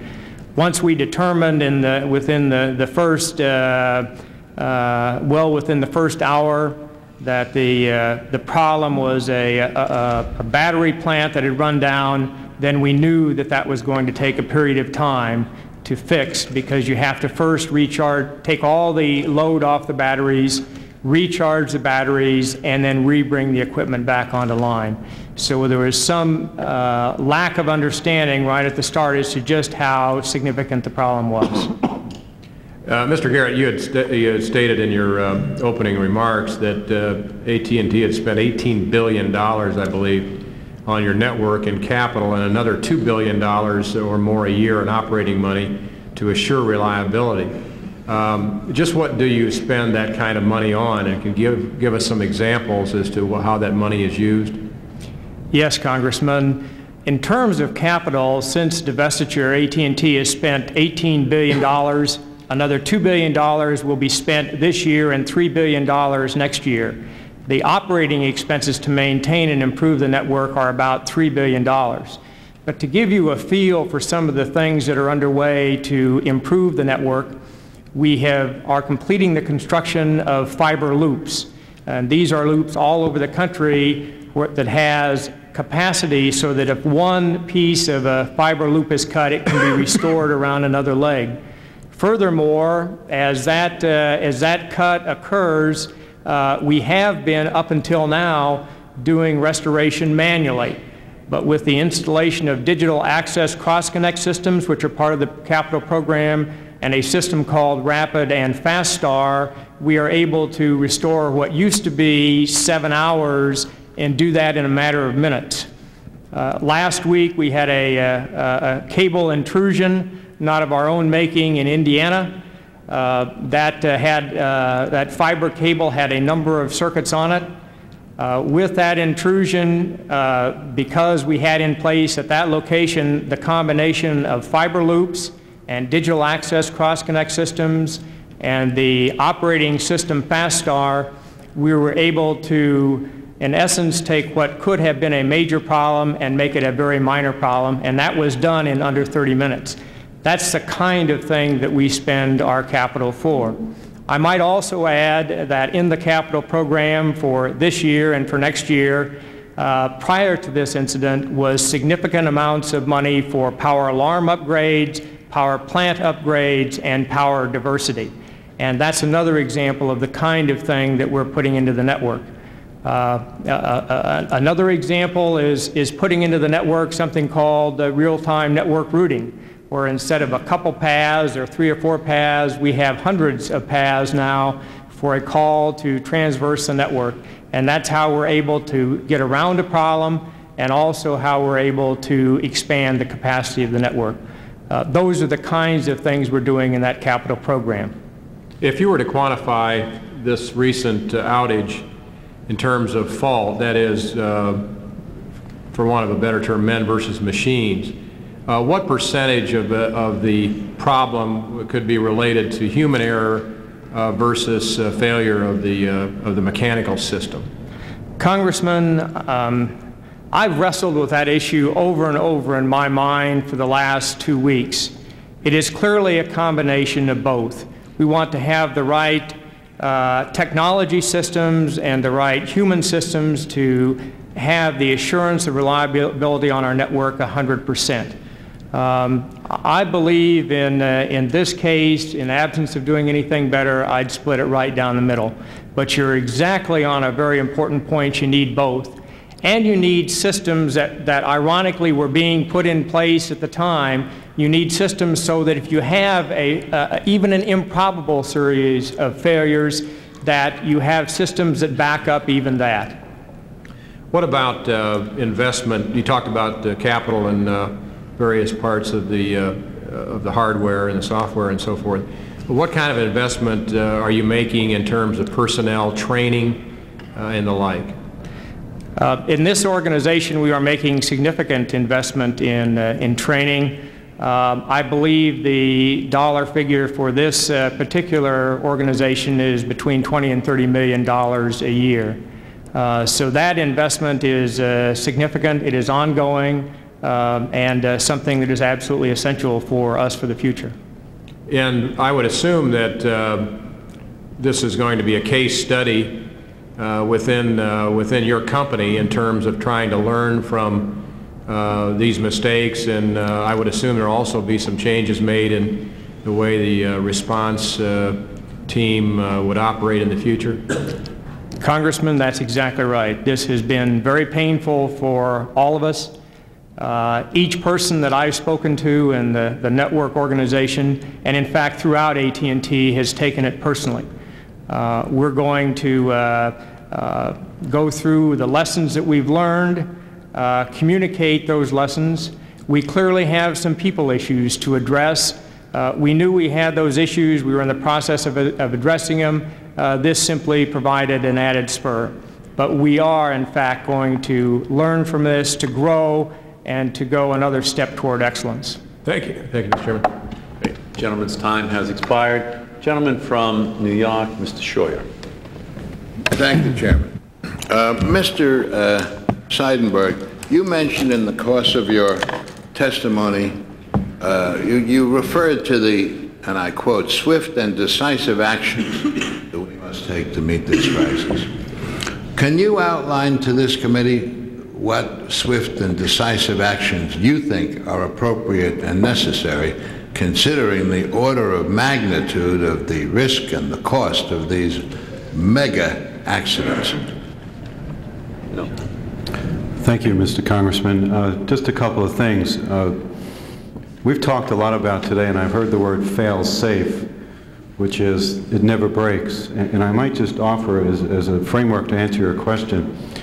We tend to think of this question as a self-healing issue, which is we know things will break, but we want to make sure that they're transparent to the customer, meaning there's enough redundancy and other things built into the network.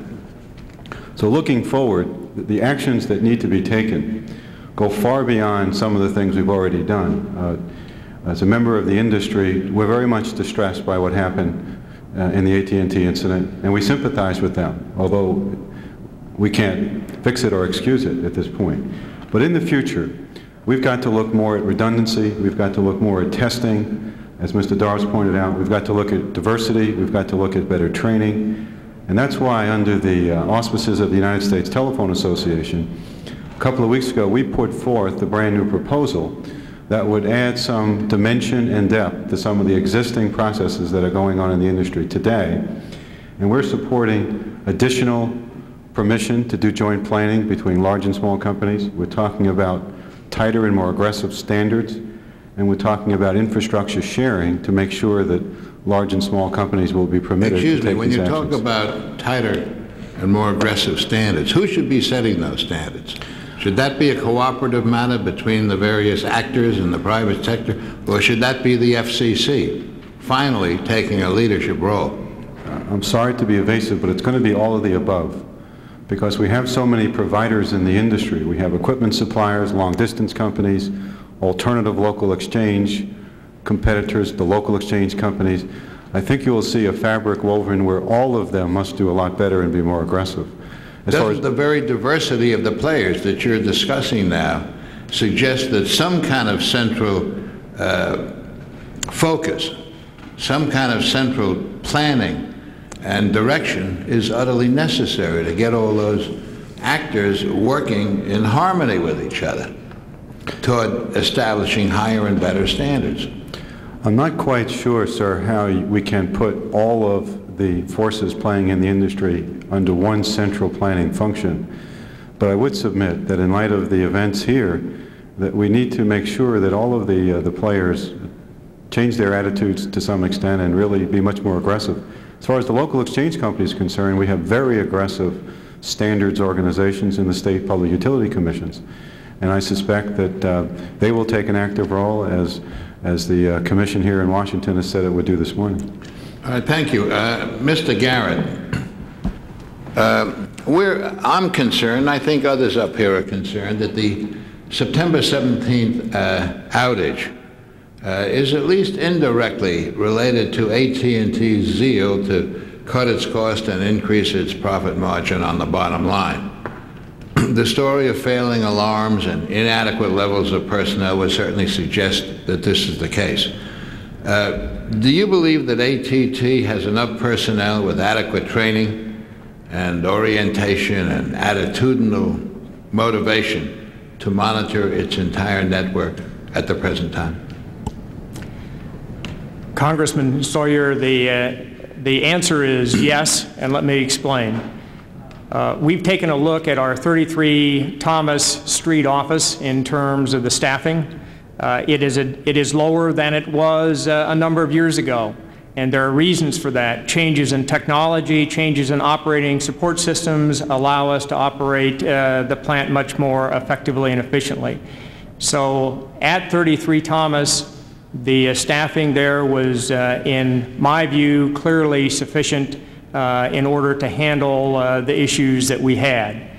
We did have a power team at school, but there were many other power-trained people on the floor that day that, had they been notified of this shift and the need to check it, could clearly have done that. Throughout the country, I believe that we have the right numbers of people to very effectively operate and maintain this network. There's no question that we've gone through a period of resizing the force and consolidation. There are some people issues, I won't duck that. And we're working now our way through each of those people issues. But I believe, in terms of the resource, in terms of the talent, that we have what we need to do the job at hand. Well, Mr. Garrett, in your opening statement, you made a very forthcoming and honest opening statement, which implicitly as well as explicitly you accepted blame. AT&T accepted blame for these horrific incidents. Now, what changes do you propose? Tell us about the way you think you might do things a little differently in the future to avoid and prevent the likelihood of such a horrendous event taking place again. Well, the first thing we're going to do is just an immediate review of all our alarms and processes. That's something that is underway and nearing completion now, to make sure those are understood, are followed, are done, and done right. Well, let me ask you, in that connection, do you have remote alarming at all critical local alarms? Do you have remote alarming now? We have many remote alarms, but we do not have remote alarms at all power locations. And that's the second piece. We are going to move. How about for Thomas Street? Did you have remote alarming systems there as a redundancy matter? Congressman, the irony of this is that a remote triple redundant alarm system was in the process of being installed that would turn up in the middle of this month. So we will have by the end of this month that alarm system installed. In the meantime, we're taking extraordinary measures at 33 Thomas to make sure we don't have a repeat of the incident. Are there any other new extraordinary measures that you plan to take? Doing something a little differently? What lessons have you learned that are going to be expressed in new systems, new approaches, new fail-safe procedures of whatever kind? Congressman, what we have underway, in addition to the procedures and processes, we have a whole program of upgrades to our power plant system that clearly we're going to take and pull forward just as rapidly as we can. Also, we're going to put another level of concern and response into the power issue. We're just going to do that, and we're going to do that just as rapidly as we can. In addition to that, we're going to work with customers in terms of their requirements for diversity. And I mentioned the FAA. The chairman has asked me specifically to work with the FAA on just as rapidly as we can implementing the already planned diversity for New York City and then going to every air route traffic control center around the country and doing the same. I thank the gentleman. I thank the chairman. The gentleman's time has expired. The chair will recognize himself briefly for a round of questions, and I'd like to just clarify a couple of things, if I could, Mr. Garrett, just so that we're clear about one thing. The load sharing agreement with Con Ed is a standard practice, and you're going to internal power is considered normal and even advantageous because it makes you less dependable upon the commercial grid. Is that not correct? Having the backup power is a prerequisite at every central office location we have, and testing that backup power is also a prerequisite.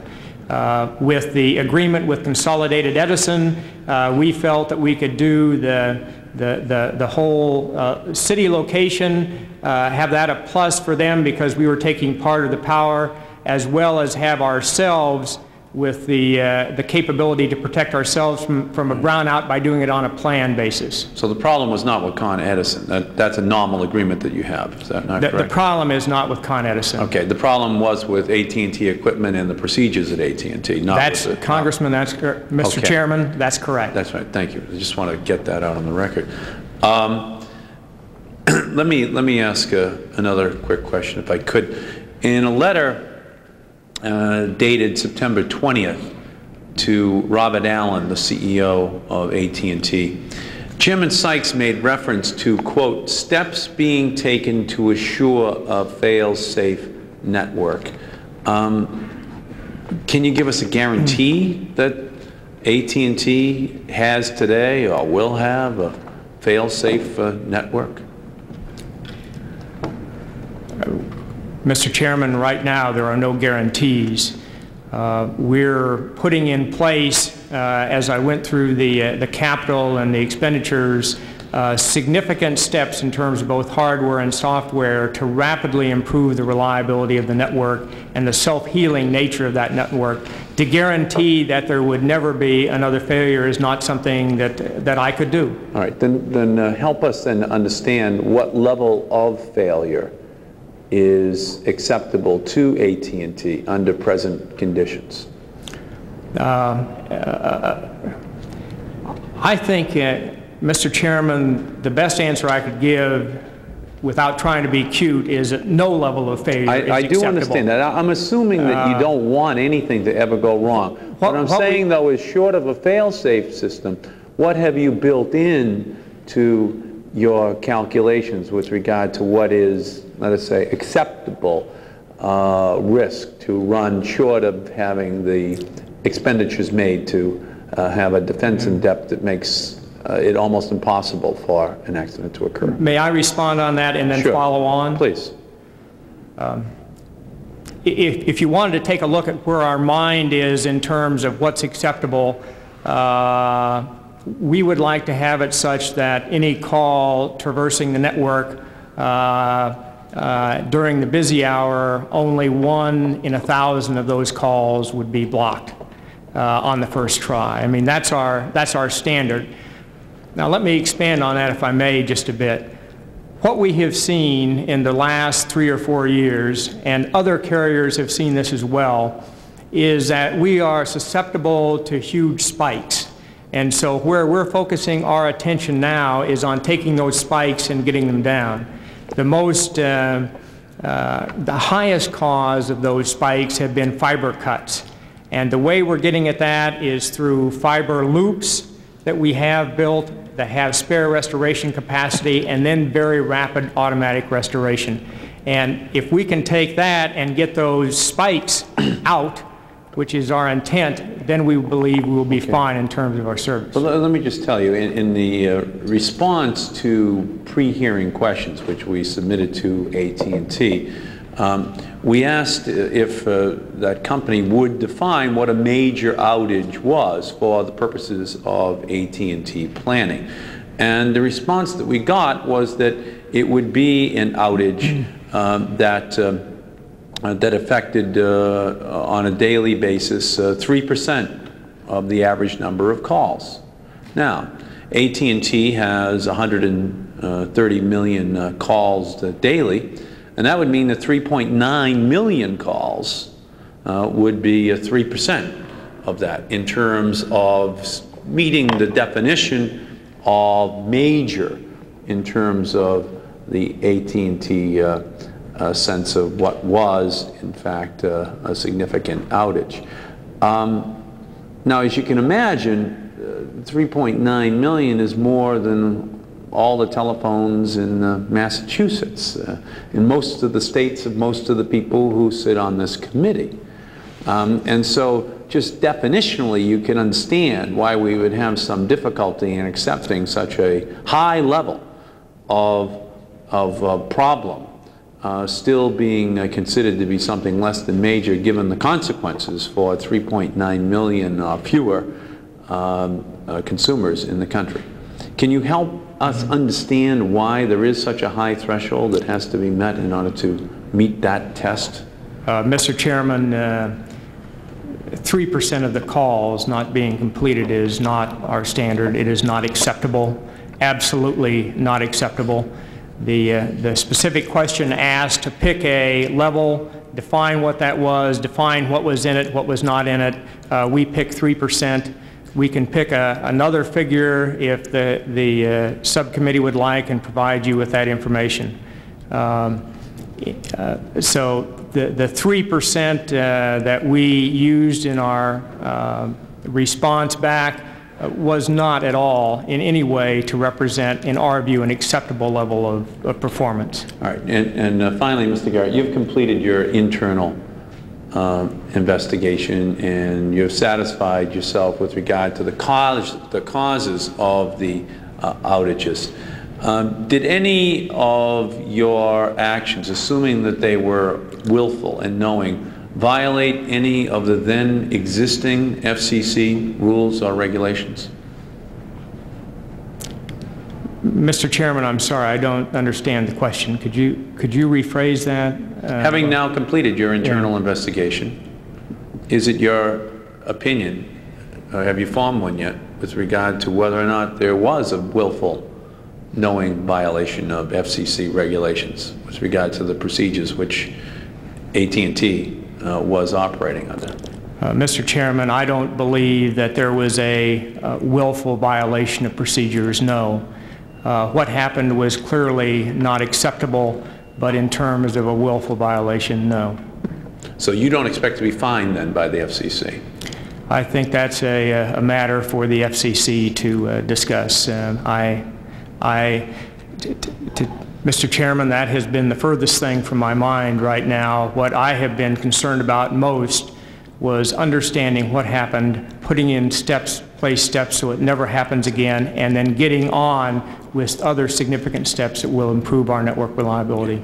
Thank you, Mr. Garrett, and I thank the other witnesses as well. I have no other questions at this time. Chair recognizes the gentleman from Alabama, Mr. Harris. Thank you, Mr. Chairman. And I would just address this to the panel that according to a report prepared by the FAA, at a time from August 1990 to August of 91, there was a total number of major outages of 114. And just looking through, of course, it's industry-wide. It's not just it's not AT&T. It's alone. It's as I said, it's industry-wide, and this is very much concern to us, and I'm sure it is to the American people because of the safety considerations, and I think you've touched on it, and it's probably not anything that anyone really needs to respond to. I guess redundancy, even though we hate to repeat ourselves, is the key to answering a lot of these problems. Mr. Moe, I'd asked you in particular, you stated in your testimony that a number of members of your association are concerned that the traditionally high standards of service quality that the local telephone company imposed on itself are threatened. And specifically, you point out that price cap regulation may give telcos the incentive to continue to rely on older standards that, although appropriate for a network using analog voice band metallic technology, that are now inappropriate for a network that is involved into an advanced digital software-controlled optical electronic technology. And I would ask you, what kind of performance measures or standards would you suggest and that you feel are the most appropriate for our new digital world? Thank you, Congressman. We have tried to get the Commission to conduct a dialogue in that area for some time. At the moment, we've had little willingness on the part of the FCC to try to conduct that dialogue. It's not something we can do on our own. We have to do it side by side with our vendors in the carrier community to work that out. As we evolve into new levels of electronics that would connect to the fiber optics, that will set the tone for the various standards for those levels of services. We have asked the FCC, please let us work with the carriers to get these in the tariffs for the various services we subscribe to, and then let us make a choice as to whether we'll subscribe to them or not. At the moment, the FCC's had no willingness to conduct that type of dialogue. We cannot give you the answers today, or we would have in our prepared testimony, as to what levels of service quality we should have for each type of service, unless we can have a interactive dialogue with our vendors and a willingness of the FCC to have that information be required at the FCC. Well, how would you distinguish between the responsibilities of the states and the FCC in this area of performance standards? It's been a difficult one for us. We focused mainly on the FCC because it's a resource problem. There are 51 non-federal jurisdictions of 50 states and the District of Columbia. We were hoping that the FCC would take a leadership role in this area to facilitate progress. One of the progress reports, which was not mentioned by the chief of the Common Carrier Bureau when he spoke on panel 1, was an example given in the September 12 meeting by New York, a user in New York, where they talked about how the state of New York and the Public Service Commission had brought together users and the carriers and had helped facilitate progress in meeting customer problems in circuit provisioning delays, things like that. We don't have those same types of things happening here at the FCC. The September 12th meeting was the first occasion we had. Unfortunately, the meeting was closed, so many people didn't even have an opportunity to witness the discussion. Hopefully the September 12th meeting is an indication that the FCC is changing, but we don't know yet. Well, I know from the testimony that I heard, I got the impression that since this happened, that's all they've been doing is meeting. Well, as you well know, in Washington, when in doubt, meet and produce studies. Well, that was the second thing I was going to ask. They've also been performing studies. And And another one that really, I think, could probably answer it for us over, they've established staff within the FCC, then mandating them to investigate these issues. I'd add one thing. I think we have a tremendous opportunity in this area that wasn't available to us a year ago or 2 years ago. I think a number of the players in the industry, the carriers in particular, the monopoly carriers and the FCC, had little desire to deal with the service quality issue that users and others in industry, the long-distance community, because they're also customers of the local networks, were constantly raising.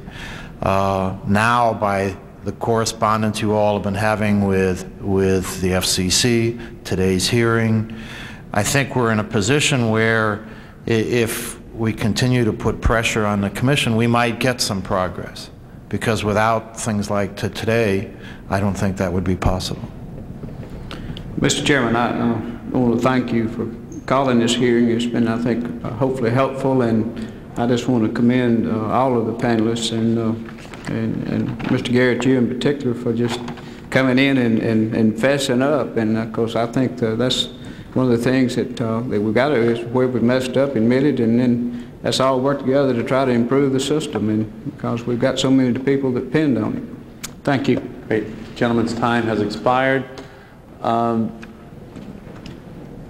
It's clear, it seems to me, that the march of technology has passed over the Federal Communications Commission.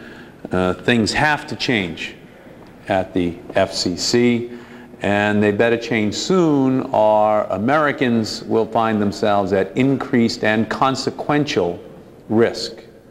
Today's testimony makes clear that the FCC does not have a plan to avert disaster. Worse yet, it does not see the potential for disaster as part of its regulatory focus. Because of this, I am going to take a personal role in bringing the FCC to a level of regulatory oversight that can give reasonable confidence to the public that their safety and their interests are not being overlooked at the FCC, which is wedded to a sort of octogenarian activism.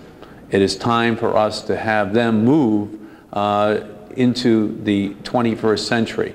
If we are going to have modern technologies, then we must have a modern regulatory system. Now we're moving more and more at supersonic speeds in telecommunications technology, accompanied by a horse and buggy era of regulatory mentality. Both have to move along at the same pace. And I think that this hearing makes quite clear that there's a tremendous gulf that exists between what AT&T and the other companies can in fact provide in terms of technology and what the FCC is requiring in terms of safety and protection being built in for customers, for our safety, for the system itself. And we will work now hard to bridge that regulatory black hole which has been built over the last generation of technology. With that, we thank all of the witnesses, and we thank all of the other attendees for their patience. This hearing is adjourned. The C-SPAN 2 schedule is available to viewers 24 hours a day. For the latest information about our programming, call 202-628-2205.